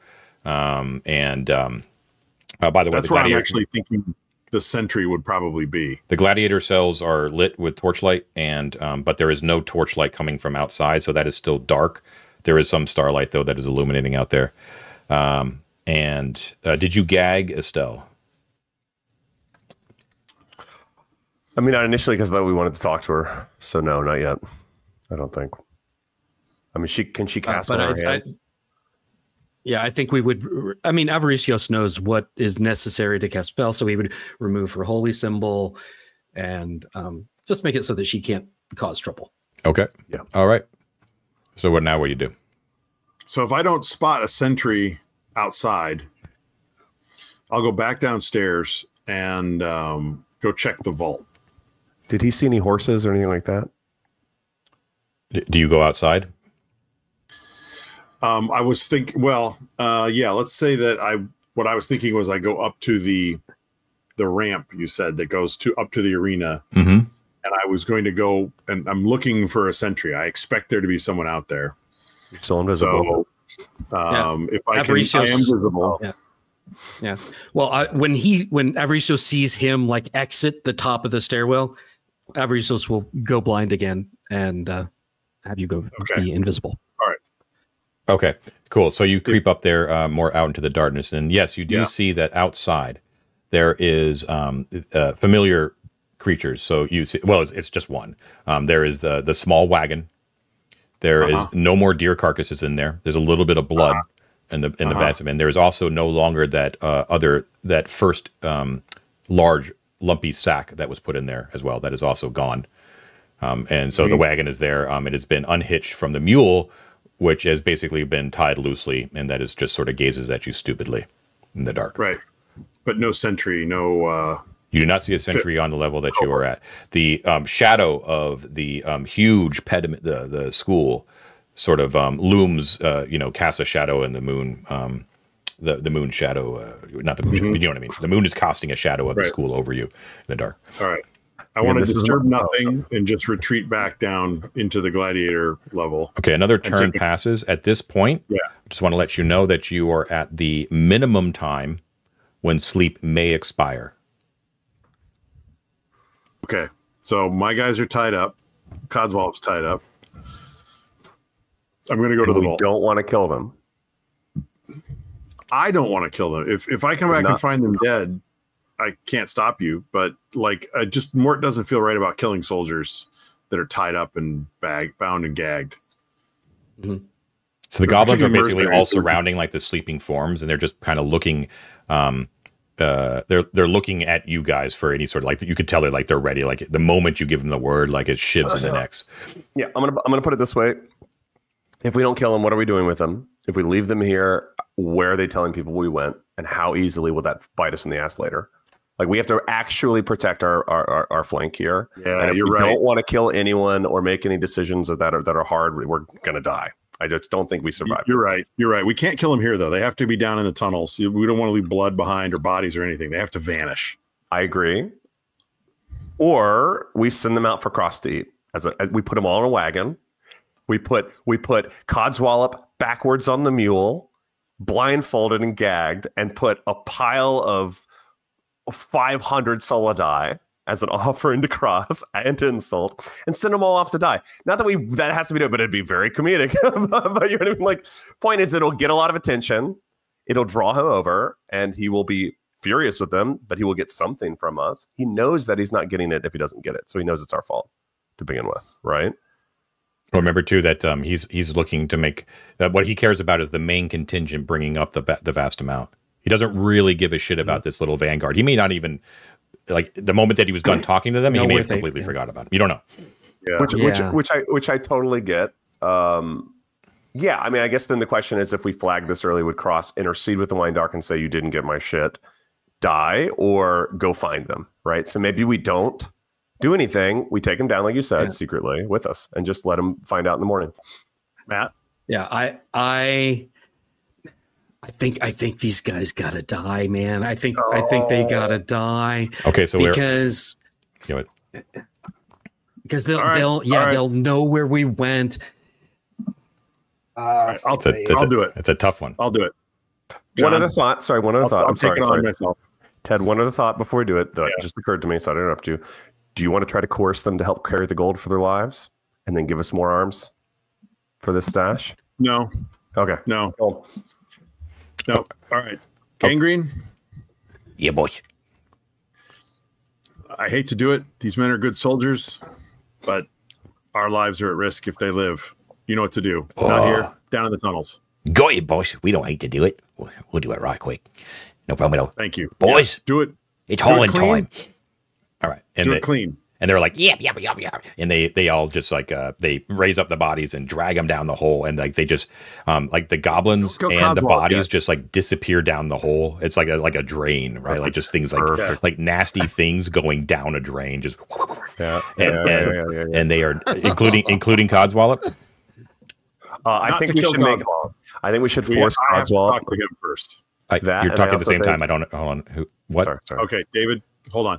the goblins are not to kill Codswallop. He's to remain a prisoner for now. I have to personally torture him within an inch of his life first. Okay, so they drip down the hole without Codswallop, and then you just hear like cries of glee kind of dissipate away, and then there's silence, right? And then you see Gangrene sort of pop his head up again, right? And he's got like his big snaggle tooth, and he's got a big grin on his face, and he's like, "Job done, boss." Gangrene, their weapons and armor are yours if you want it. Oh, right. That's fantastic. They got some nice stuff on them. Nice, shiny straight blades. I like the straight blades. All right. One more suggestion, Ted, before you kill Cods. If we're worried about if we're worried about him or the stash being trapped, for instance, we could make him be the one that opens it. Exactly. That was what I was thinking. Yes. Well, might I suggest, boss, that we take a quick break before we decide what to do next? There you go. You guys must have a goblin union. I love it. All right, we'll be right back. Okay, we are back. Bladder's empty, beer's full once again. Okay. So the end result of this is another turn has passed during the goblin nefarious deeds in the dark. We are now at 6 a.m. in the morning. The very first signs of possible light are shining in the east.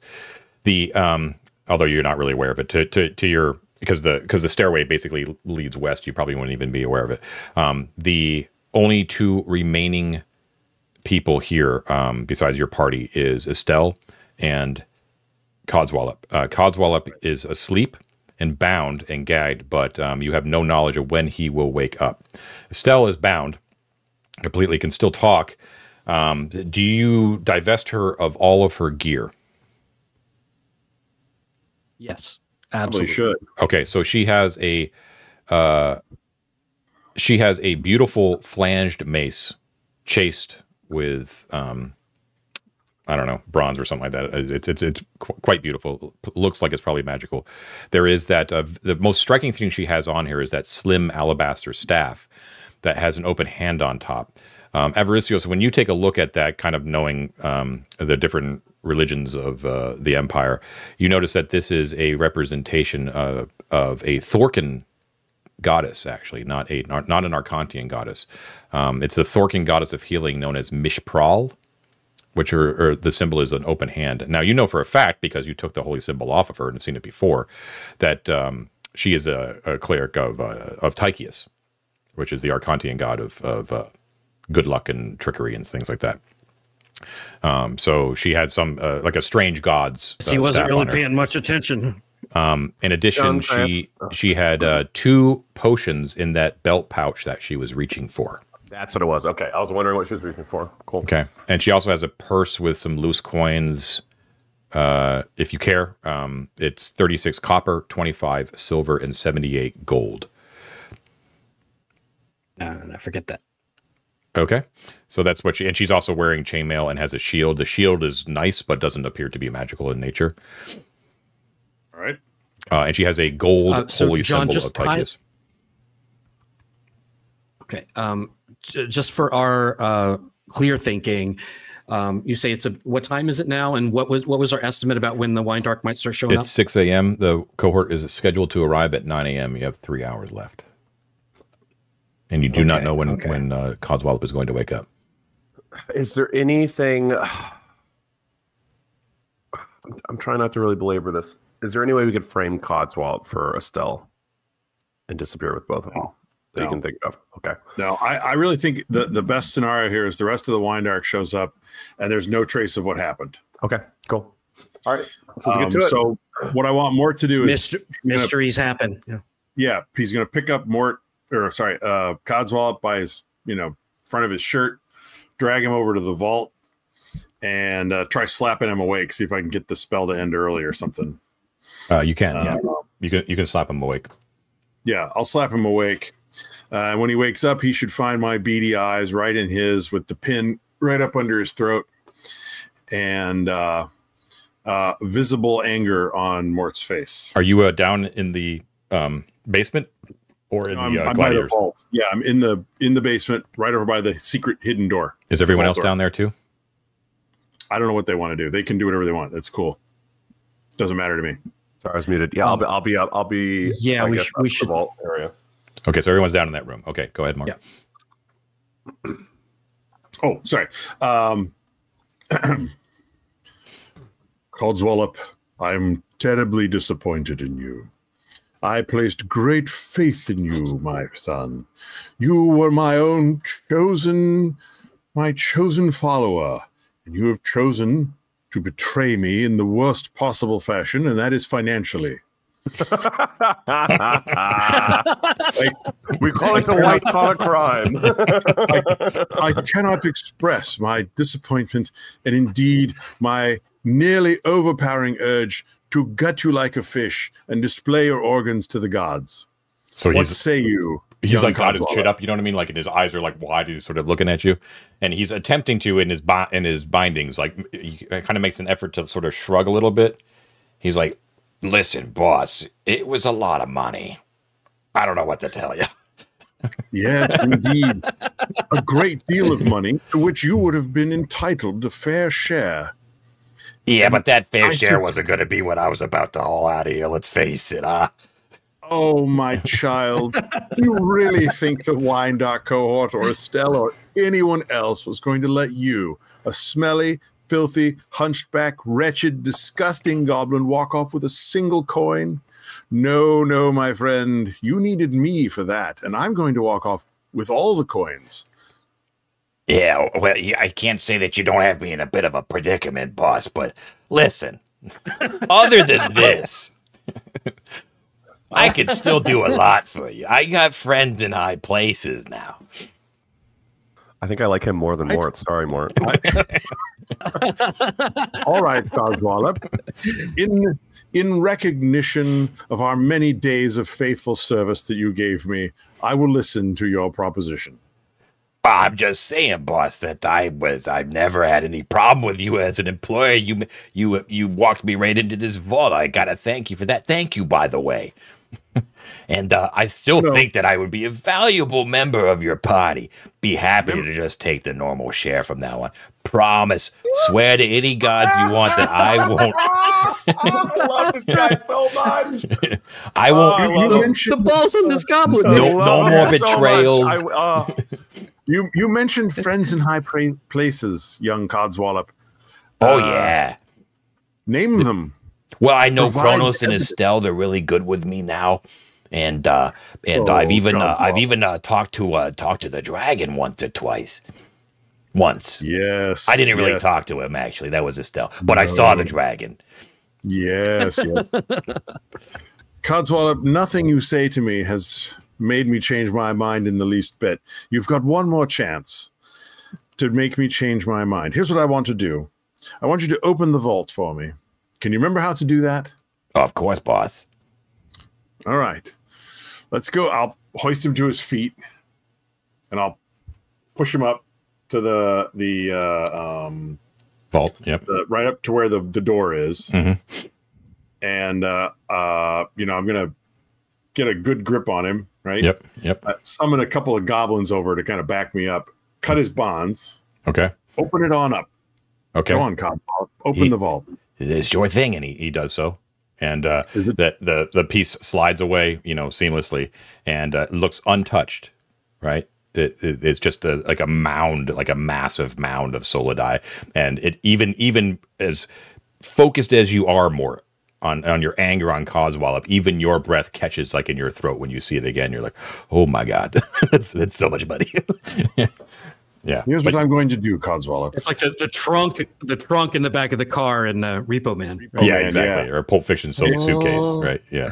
Here's what I'm going to do for you, Codswallop. I'm going to give you a gift. The last thing you see on Earth will be this gold. And then I cut his throat. Oh, Mort, that was Ooh. cool. He was just going to break out his last argument of like, we're goblins, man. It's goblin to goblin. But no, you do not give him the time. He lets out a gurgle, right? His because you let him loose, his hands go to his throat, and it's just like blood pours out, and he collapses on top of the gold, spreading blood all over your ill-gotten gold. Blood should be his stained tomb. gold. You sure you don't want to put his body in here after we take the gold out and just leave it there? Oof. You see That'd be Estelle, something like to find. she Well, like here's she turns her head away, like she can't watch. And now you can see And that she here's the starts thing, to actually. guys, like, she actually. yeah. Sorry, she actually starts to tremble a little bit as she has seen two separate incidents now of what you guys are capable of. Can I look her in the eye when she turns around We are and such catch it? nice guys. Yeah, absolutely, she does. Just sort of pick my tooth a little bit with that dagger and smile. It's a mixture of anger and fear for her own life. I will, wipe How my do those blade old off. wizards taste? Yeah. I wipe my blade off. I'm going to say, I really hated to do that. I quite liked good Codswallop. He was very good until he double-crossed me. There's no worse thing. Wouldn't you say, boys? Don't you think so? All you goblins? You agree, don't you? So when you turn around after making that little speech, Mort, and you turn around and you see all the goblins arrayed before you, you see they're all like gazing up at you with their jaws open, including Gangrene, and they all pull out their like little shitty little blades, and they all like, as a unit, like salute you, like they all like raise their blades to their foreheads. Yes, yes, yes. And then they kind of they bow, like they nods their heads towards you and sort of bring their blades and sort of present them towards you in like a gesture, which you have never seen before in as far as Imperial Goblinhood. Right. So I will. I'll look at Avaricious and Mysophase here, and I'll kind of head over, like point to the gold, and then I'm going to go over and I have to give the Legionnaires, handshake and kiss and whatever it is we do, as Legionnaires to welcome them to my brotherhood. Each and every one of those goblins gets the handshake and a kiss on each cheek and bonding us together. They look like they are particularly best, like they're stunned by what you've done.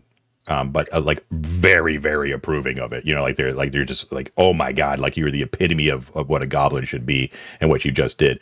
And at the very end, the last person that you shake hands with is Gangrene, and he locks eyes with you straight on with you, and he kind of grasps both of your shoulders and he says, "You must see the king."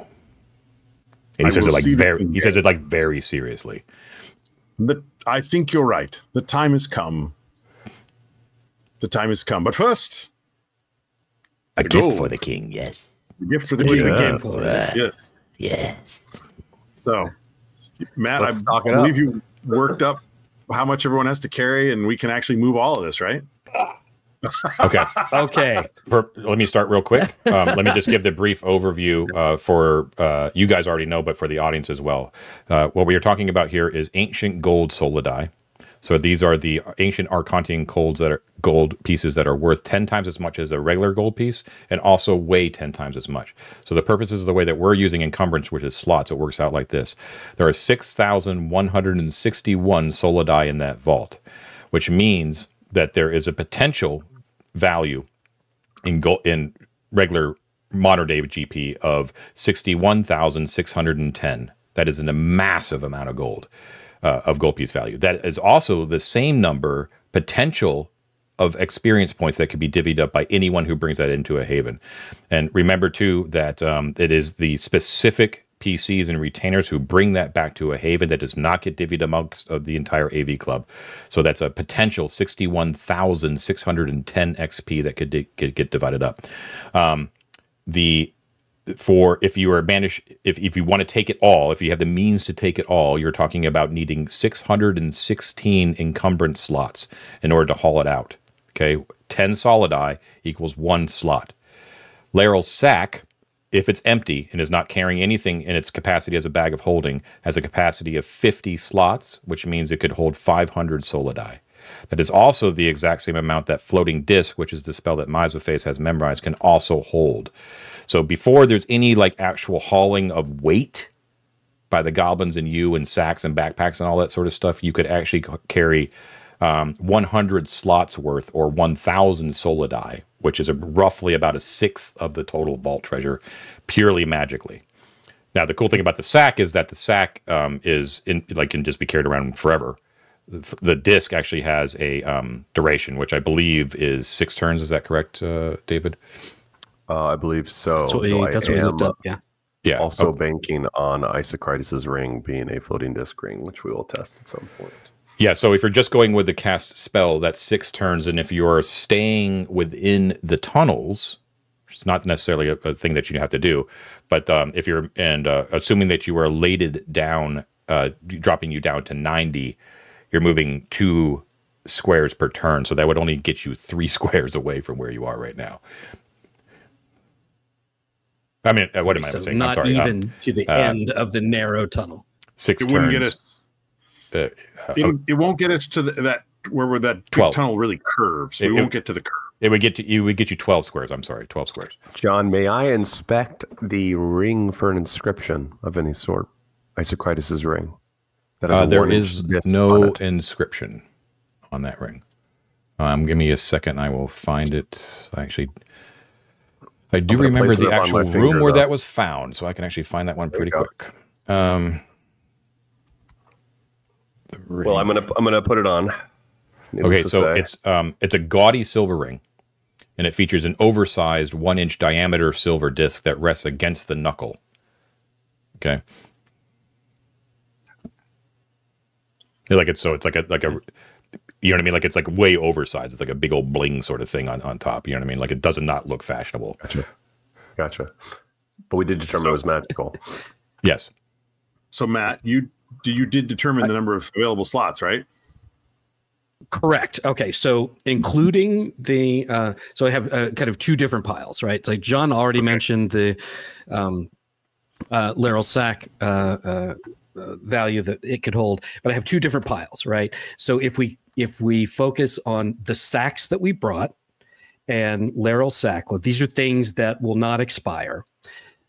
We have a total there of 1,340 solidi, right? That's 3 sacks with 11 strength goblins carrying them. That's with Laryl Sack filled. And then we can add with the discs 500 solidi on top of that. So we're looking at a total, and this is keeping us at 90, right? We're looking at 1,840 solidis max.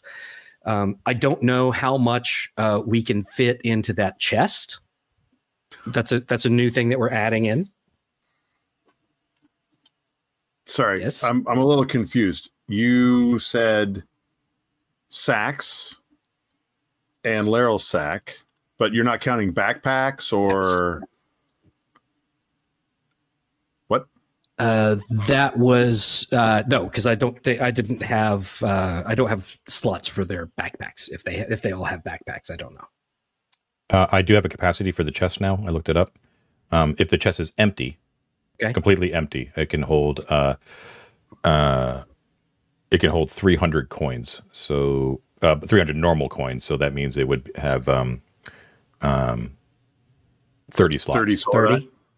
30 slots. Yeah. So it could. That means it could hold. What did I say? 10 solidi. 30? Yeah. 30 solidi. 30 solidi. Yeah. So, but backing up, Matt. I mean, I know you don't know that what the goblins have backpacks or not, but like Yost has a backpack. Mort has a backpack. Were you counting those with your 1,340? Yeah, that was the total value that when I asked everybody is like max value with your characters, with my characters, everybody loaded up to the max 1,340 solidi. So 10 solidi to a slot, right? 18. Yes. Yeah, 18 if we do the 500 additional on the disc. And that was at 90 movement? I think is, yeah, that keeps us at 90. And I think that that's actually good because it still gives the Wine Dark enough, because remember, Kraz and those guys, they don't know how much is in there. So it still gives them some to take out of here and then, get eaten and, more than some. Kraz's We didn't coffer, even so get he's half. not so mad. If there's 6,000 solidi, we haven't even accounted for half of it. Yeah. We can carry. We can carry, man. Yeah, it was always the assumption that you're going to take what you could, but not take everything, right? So, so are you accounting for the goblins' capacities too in that number, Matt? No, because we don't know what they can carry. Yeah, well, if they, I don't know if they each have a backpack. They have a backpack. I do not know about that. So with strength 11, how many slots does that give them before they dropped? 2, 3, 4, 5, 6, 7, 8, 9, 10, 11, 12 slots. So that keeps them at 90? At 90. 12. So 12 times 20 is 240. 240 slots. So that's 24 more solidi, right?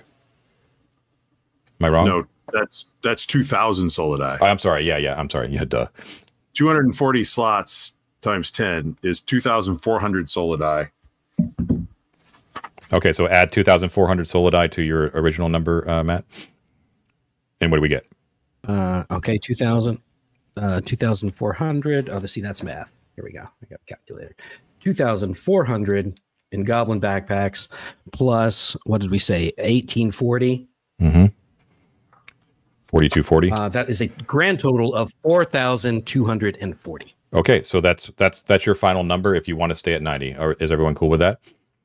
Question. And that's not counting the disc. Is that right, Matt? David, what were you going to say? You were going to say something. That is including 500 on the disc. Yeah. Oh. David? So your original number of 1,340 included Laryl's sack. But not the disc, correct. But not the disc. Okay. Sorry, David. Yeah. Go ahead. I have a spell called Dispel Exhaustion on a scroll that gives me 50% of my health and says in my very brief description, which was not in the long form that we have on Miro, which was just the aggressive ones. What I jotted down was, can move but not attack 2x during duration. Does that mean like a haste spell, like double my movement speed 2x? You'd have to look it up. I have like my notes from our attack on FX, not the full description. If that is the case, and it, I don't know who it affects, if it's one person or many, but if it would affect floating disc, for instance, if I could double my speed with floating disc and just sprint ahead, I don't know. If that helps. 500 solidi? We're letting you out of our sight? What are you talking about? We'll never see you again. I just want to have a sense of what that spell does. In case it does have a group-wide movement effect, it would be very helpful in a situation like this. Okay, we're going to have to take a break. Hold on 1 second. I'll be right back. Sure. Okay. Use the old Wizard Spell Compendium for 2nd edition. Dispel Exhaustion, unfortunately, is a illusion spell. Gotcha. Okay. Once again, okay. It would have given you a move as if hasted, though, for quite a long time, actually. Ooh. Yeah. Cool. All right. Good to know. Yeah. All right. So if we take 4,240, would you like us to kill you real quick, and you can come back as an illusion? Hey, listen. 4,240 solidi. Everybody gets loaded up. We clean up Codswallop's body and the blood and lock the vault back up. Or do we want to actually put his body inside the... No, I don't think we do. We want to just vanish this whole thing. No blood, no body. Clean it all up. Maybe we leave the vault just slightly open. Where does the body go? Down the tunnel. Yeah. Okay. Wherever. Is there any reason we shouldn't, or is there any way that we could, perhaps is the way of phrasing it, take the remaining solidi out of the vault, shove it into the pit, and then collapse the entrance to the pit from this side? Why wouldn't we do that? So and later. So yeah, I guess you could. You would have to work at collapsing, right? It's already collapsed. Do you know what I mean? Yeah, but we were in a ruin, right? So we could get large rubble and essentially maybe do something to. I don't know. We do it. Right? Just basically what you're saying is, we can't carry it all with us, but we could take some of it, put it in the tunnel, and collapse the tunnel behind us. Yes. My goal is, rather than leaving it in the vault, put everything down in the tunnel, because we know where it is, and then dead end. You could do it. It would take time. That's all. That's all I'm saying. Yeah, it depends on how long it takes us to load everything up and clean up the blood and bodies. Okay, so this is what I'm going to say. If you don't collapse the tunnel, right, and you don't remove the rest of the treasure, if you just take what you can, I'm going to say that it's going to take 4 turns for the loading to happen. Okay, if you want to, in addition, collapse it and move all the rest of it in, I'm going to say that it's going to take an additional 6 turns for a total of 10 turns. Which is before the Wine Dark or it's still before, but it's going to put you really. I think it's worth it. It doesn't. See, here's the thing though. If 2, 3, Go ahead, 4, John. 5, 6, 7, 8, 9, 10. Yeah, it still puts you a little bit more than an hour in front of the Wine Dark cohort, and it blocks them pursuing us. At least from this direction. I mean, all right. Although, remember, part of our plan was they leave with some cash and Kraz eats them. that wasn't ever part of our plan. What? It was part of our plan. Because if Kraz, that was part of the plan. If Kraz expects gold to come out and gold comes out, then he's like, those AV boys didn't steal my gold. And he gets to eat the Wine Dark and he gets to take some gold. Yeah, the idea is if that no gold Kraz comes doesn't. out. What, John? I was going to say that the idea is that Kraz doesn't have any real knowledge of the number, like what it's supposed to be down there.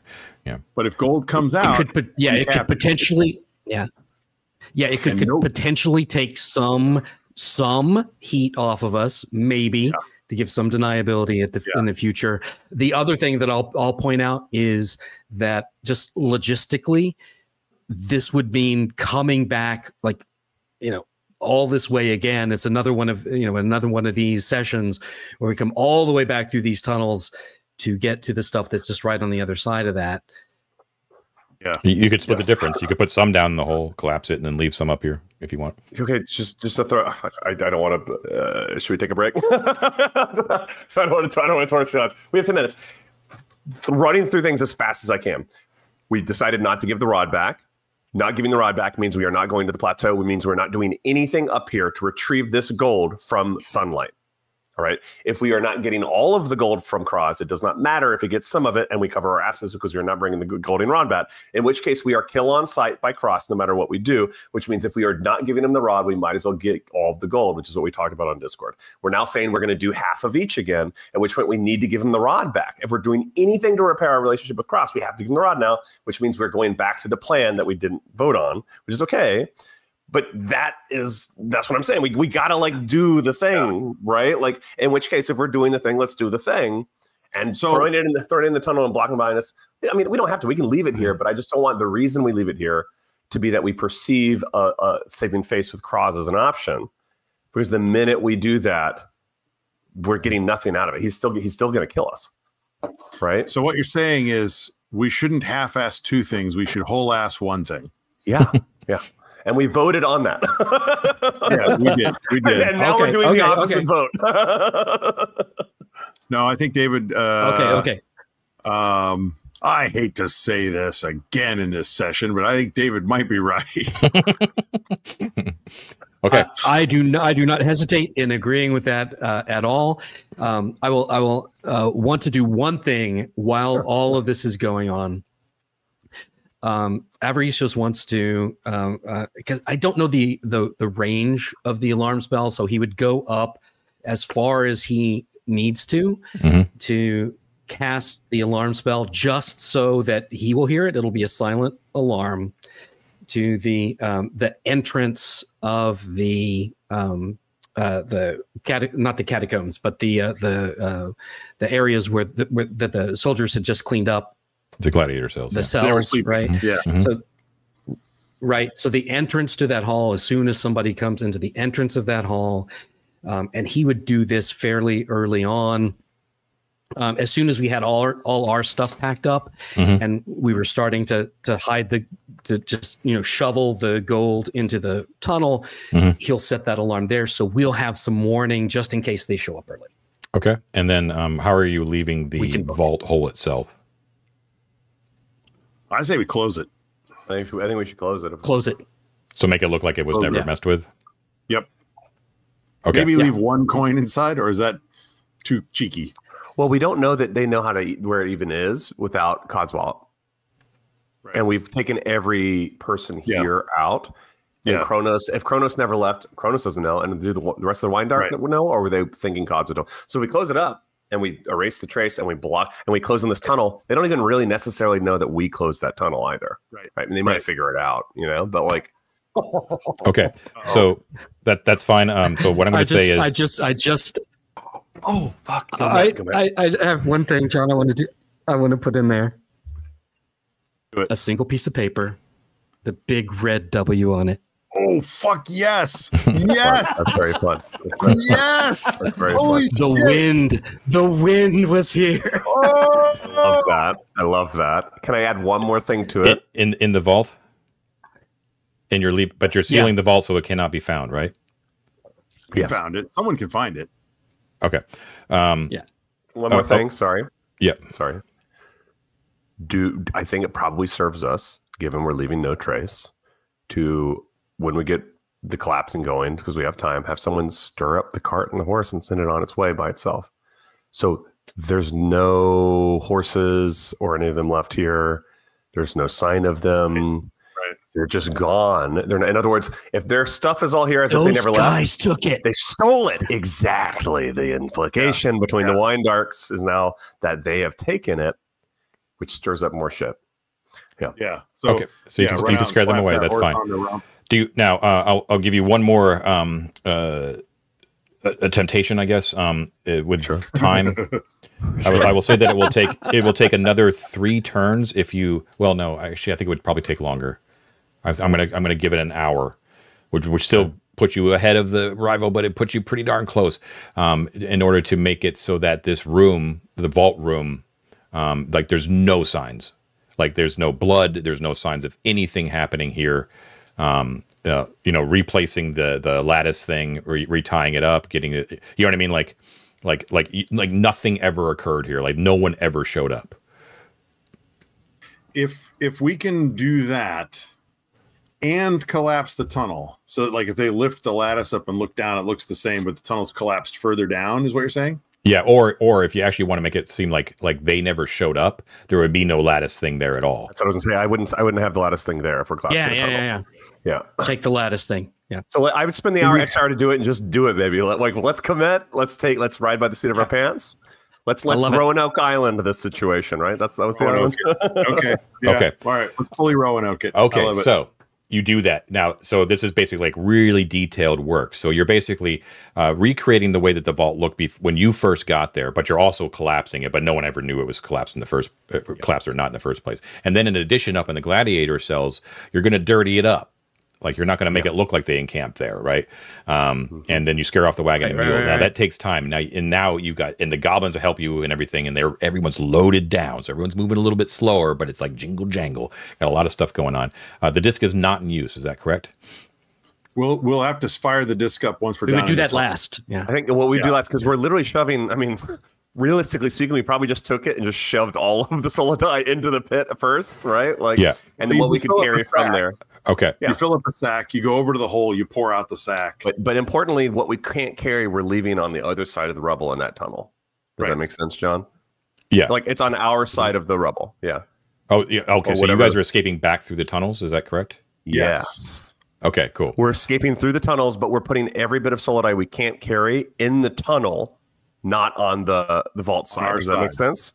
So that if we were to come back, we would be able to retrieve it potentially. Yeah. I was some reason I was under the impression that you were going to leave from the surface. All right, so so you collapsed everything behind you. I will say effect for the end of the session at the very end, when you were collapsing the tunnel behind you as like the last part of it, right as like as darkness sort of covers over you, and Avaricios pulls out his holy symbol again to start dungeon delving again. You can hear a male voice go, "Hey!" From up top. Does his alarm go off? Did my alarm go off? Oh yeah, the alarm. You're right. Yeah. Okay. So we'll leave it there. The alarm goes off. You hear the alarm go off. Up at the top. All right. Okay. It's just in my head. So it's Avaricios like, it's time to go. There's a guy. And don't forget, we stirred up all the horses and carts, John. Don't forget. Huh? I think it was just one mule. But we stirred up the mule and made it run. Don't forget. A mule and part a of the cover up. Yeah. Yeah. Yeah. Okay, good. I'm just saying you didn't. There was still one missing Wine Dart mercenary that was never accounted for. Oh, he was up somewhere. I knew it. Fuck. I should have gone hunting him, but this worked out. Okay, so we're gonna end it there. So it is when you move back down in, it is 8:40 in the morning. So if the Wine Dart cohort has met no problems on the way over, never a sure thing, as you guys are well aware, all those oxen, all those men, those huge carts, right, are outside the city now and are approaching the gladiatorial school, right? They, like, if you were up on top of the school, you could probably see them in the distance heading west, but you are not out there. You are now underground, and you are loaded for bear with 4,240. And last thing I need to clarify is that 4,240, is that with the disc operating? I'm not sure when that calculated. Okay, yes. Yes. So I would have pinged it the minute we Yes. started Okay, moving. so we have to be aware that, 500 solidi is at risk of being left behind if you can't find a safe place to deposit when that disc runs out, right? Right. Okay, so I'm going to need to mark the duration of the disc at this point, because you fire it up the moment that the place collapses, right? 1, 2, 3, 4, 5, 6. Load it up and start walking. Disc. Okay, cool. So you're moving at 90, so you're going to be moving at 2 squares per turn next session. Okay. Right. All right. That'll do it. Wow. We have resolved, partially resolved the vault stash. You have the money. You have the money in hand. So we have a potential of, if you can get it all to a safe haven, 42,400 XP, and that amount in gold value as well. So tremendous job. That was amazing. You got more than I thought that you would be able to get from that vault. I thought that 0 might have very well been an option. Yeah, it seemed like it. Yeah. So killer work. Mike is going to be super spell, happy. Man, that sleep spell. You can all sleep well now, knowing that Mike is going to be thrilled when he gets to this point. So. I can't wait. Hi, Mike. I love you, Mike. All right. So that was great. You've been watching 3D6 Down the Line. Please do not forget to like and subscribe. Do not forget that you can join our free Discord server where we hash all this out every single week with a great group of folks. And if you're interested to get into some of our premium channels on the server where you can talk directly to us and where we'll respond a lot more, hook up with a Patreon over there and join the, the Delver or Conqueror tier. And of course, we can't do this without our highest level tier people, those being the Conquerors. So take it away, Matt, with who our Conquerors are.